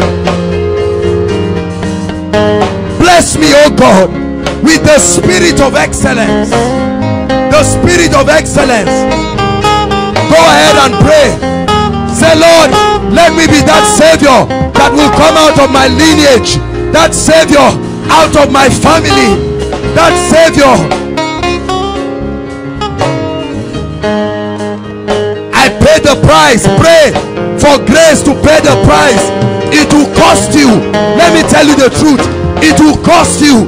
It will cost you mockery. It will cost you envy. It will cost you temporal inconvenience. But if the clouds be full of rain, as surely as the God of Israel lives, as surely as the God of Israel lives, you will command fearful results. Pray. Grace in the name of Jesus.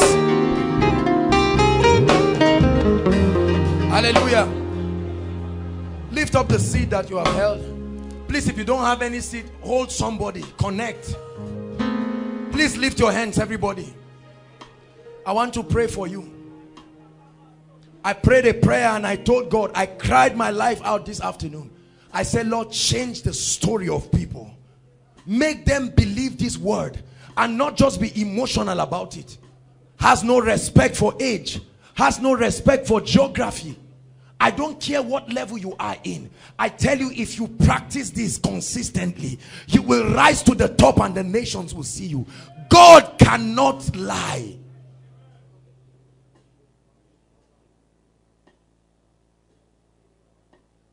Lift your hands. Father, these seeds are a representation of kingdom-minded citizens who understand the correct blueprint for your prosperity package.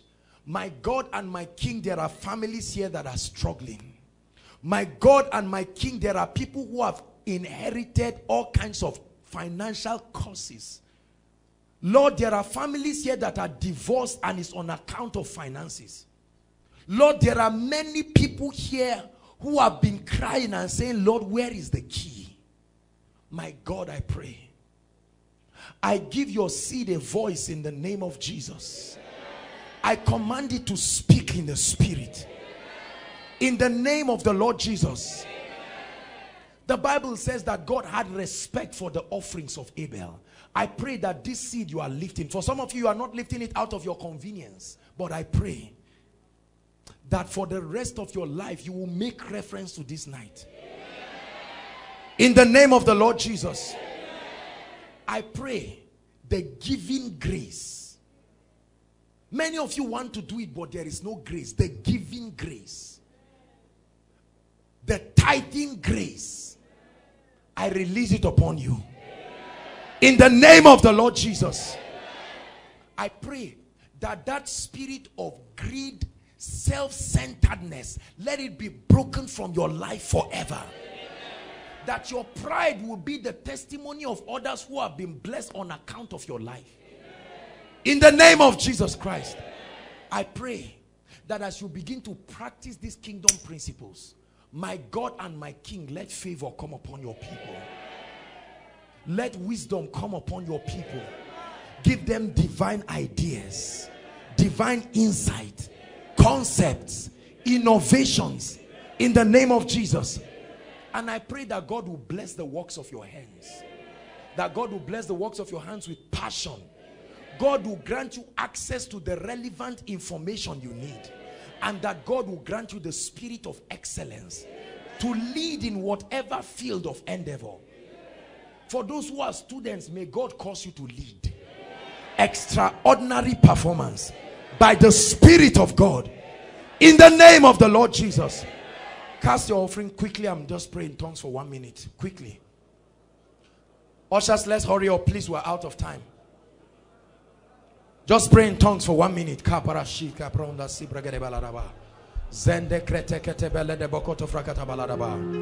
I believe someone's life has changed tonight.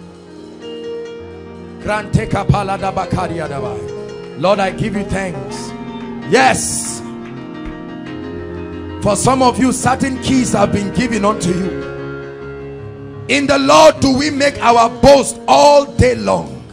There is a revelation that gives you audacity. Look beyond what is happening in your family. Look beyond your present situation. He said, if you know the truth, happy are you if you do them. If you know the truth, happy are you if you do them. And thou shall know the truth, and the truth will make you free. Just pray in tongues quickly. Just thank him. Say, Lord, thank you. What an honor to hear this truth now. Yes, God cannot lie. Trust what you have heard this night. I tell you, celebrate it. It is truth. It brought men from obscurity to a place of prominence. It brought men from obscurity. It brought men from weakness. It gave them a voice in the seat of the great. Thank him, because once and for all you are in a journey out of poverty forever. Out of poverty forever. Out of poverty, not by impartation, by obedience. Say, Lord, I can now concentrate on my assignment. I can now concentrate on saving my generation. Go ahead and pray. Forever, forever. Prophesy. Say, I'm on my way out of poverty. It may take a while, but I will not give up. I know the secrets. I found it. I found it. I found it.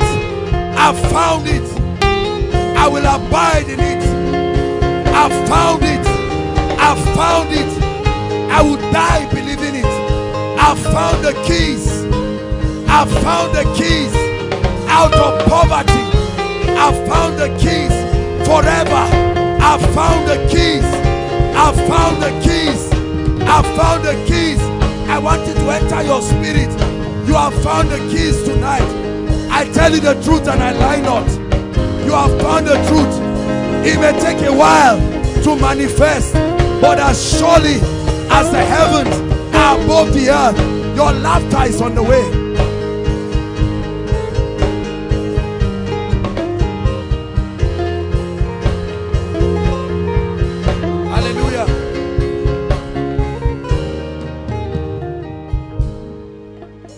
For as many who believe in this truth tonight, I tell you, you have found your way out. It may not look like it. There will be temporary tears. I won't deceive you, but I tell you, you have found your way. Be diligent. Don't stop. Now, after doing all of this, you can now begin to speak. Like Pastor Chris will say, keep saying it. Only when your obedience is complete. Now Paul plants, Apollo waters, and my God, the sufficient one, will bring the increase. This ministry will never be poor forever.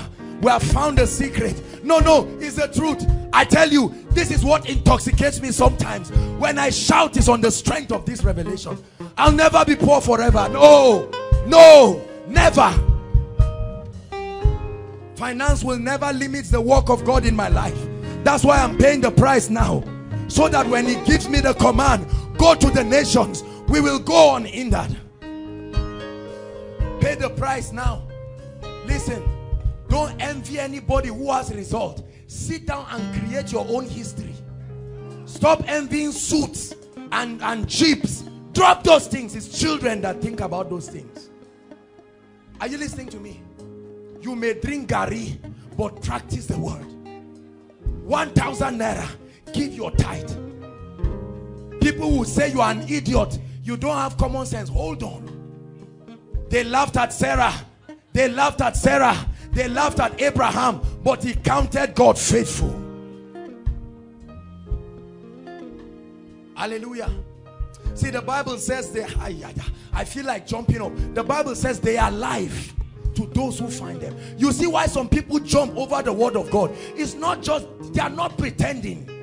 They have seen beyond the now. Lord, we thank you. Yes, I'm happy. Now you can finish 2012. I tell you, now you can finish 2012. Hallelujah. We have one more service next week.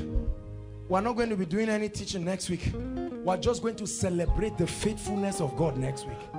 I'd like you to come. We will rejoice. We will celebrate him, worship him, get set.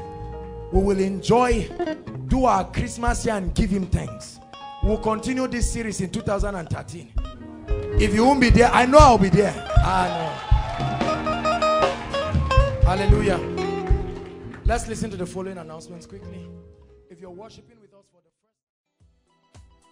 first... Hello, beloved in Christ. We hope this message was a blessing to you. I would want you to do something for us. If you are new here, kindly hit on that subscribe button for us.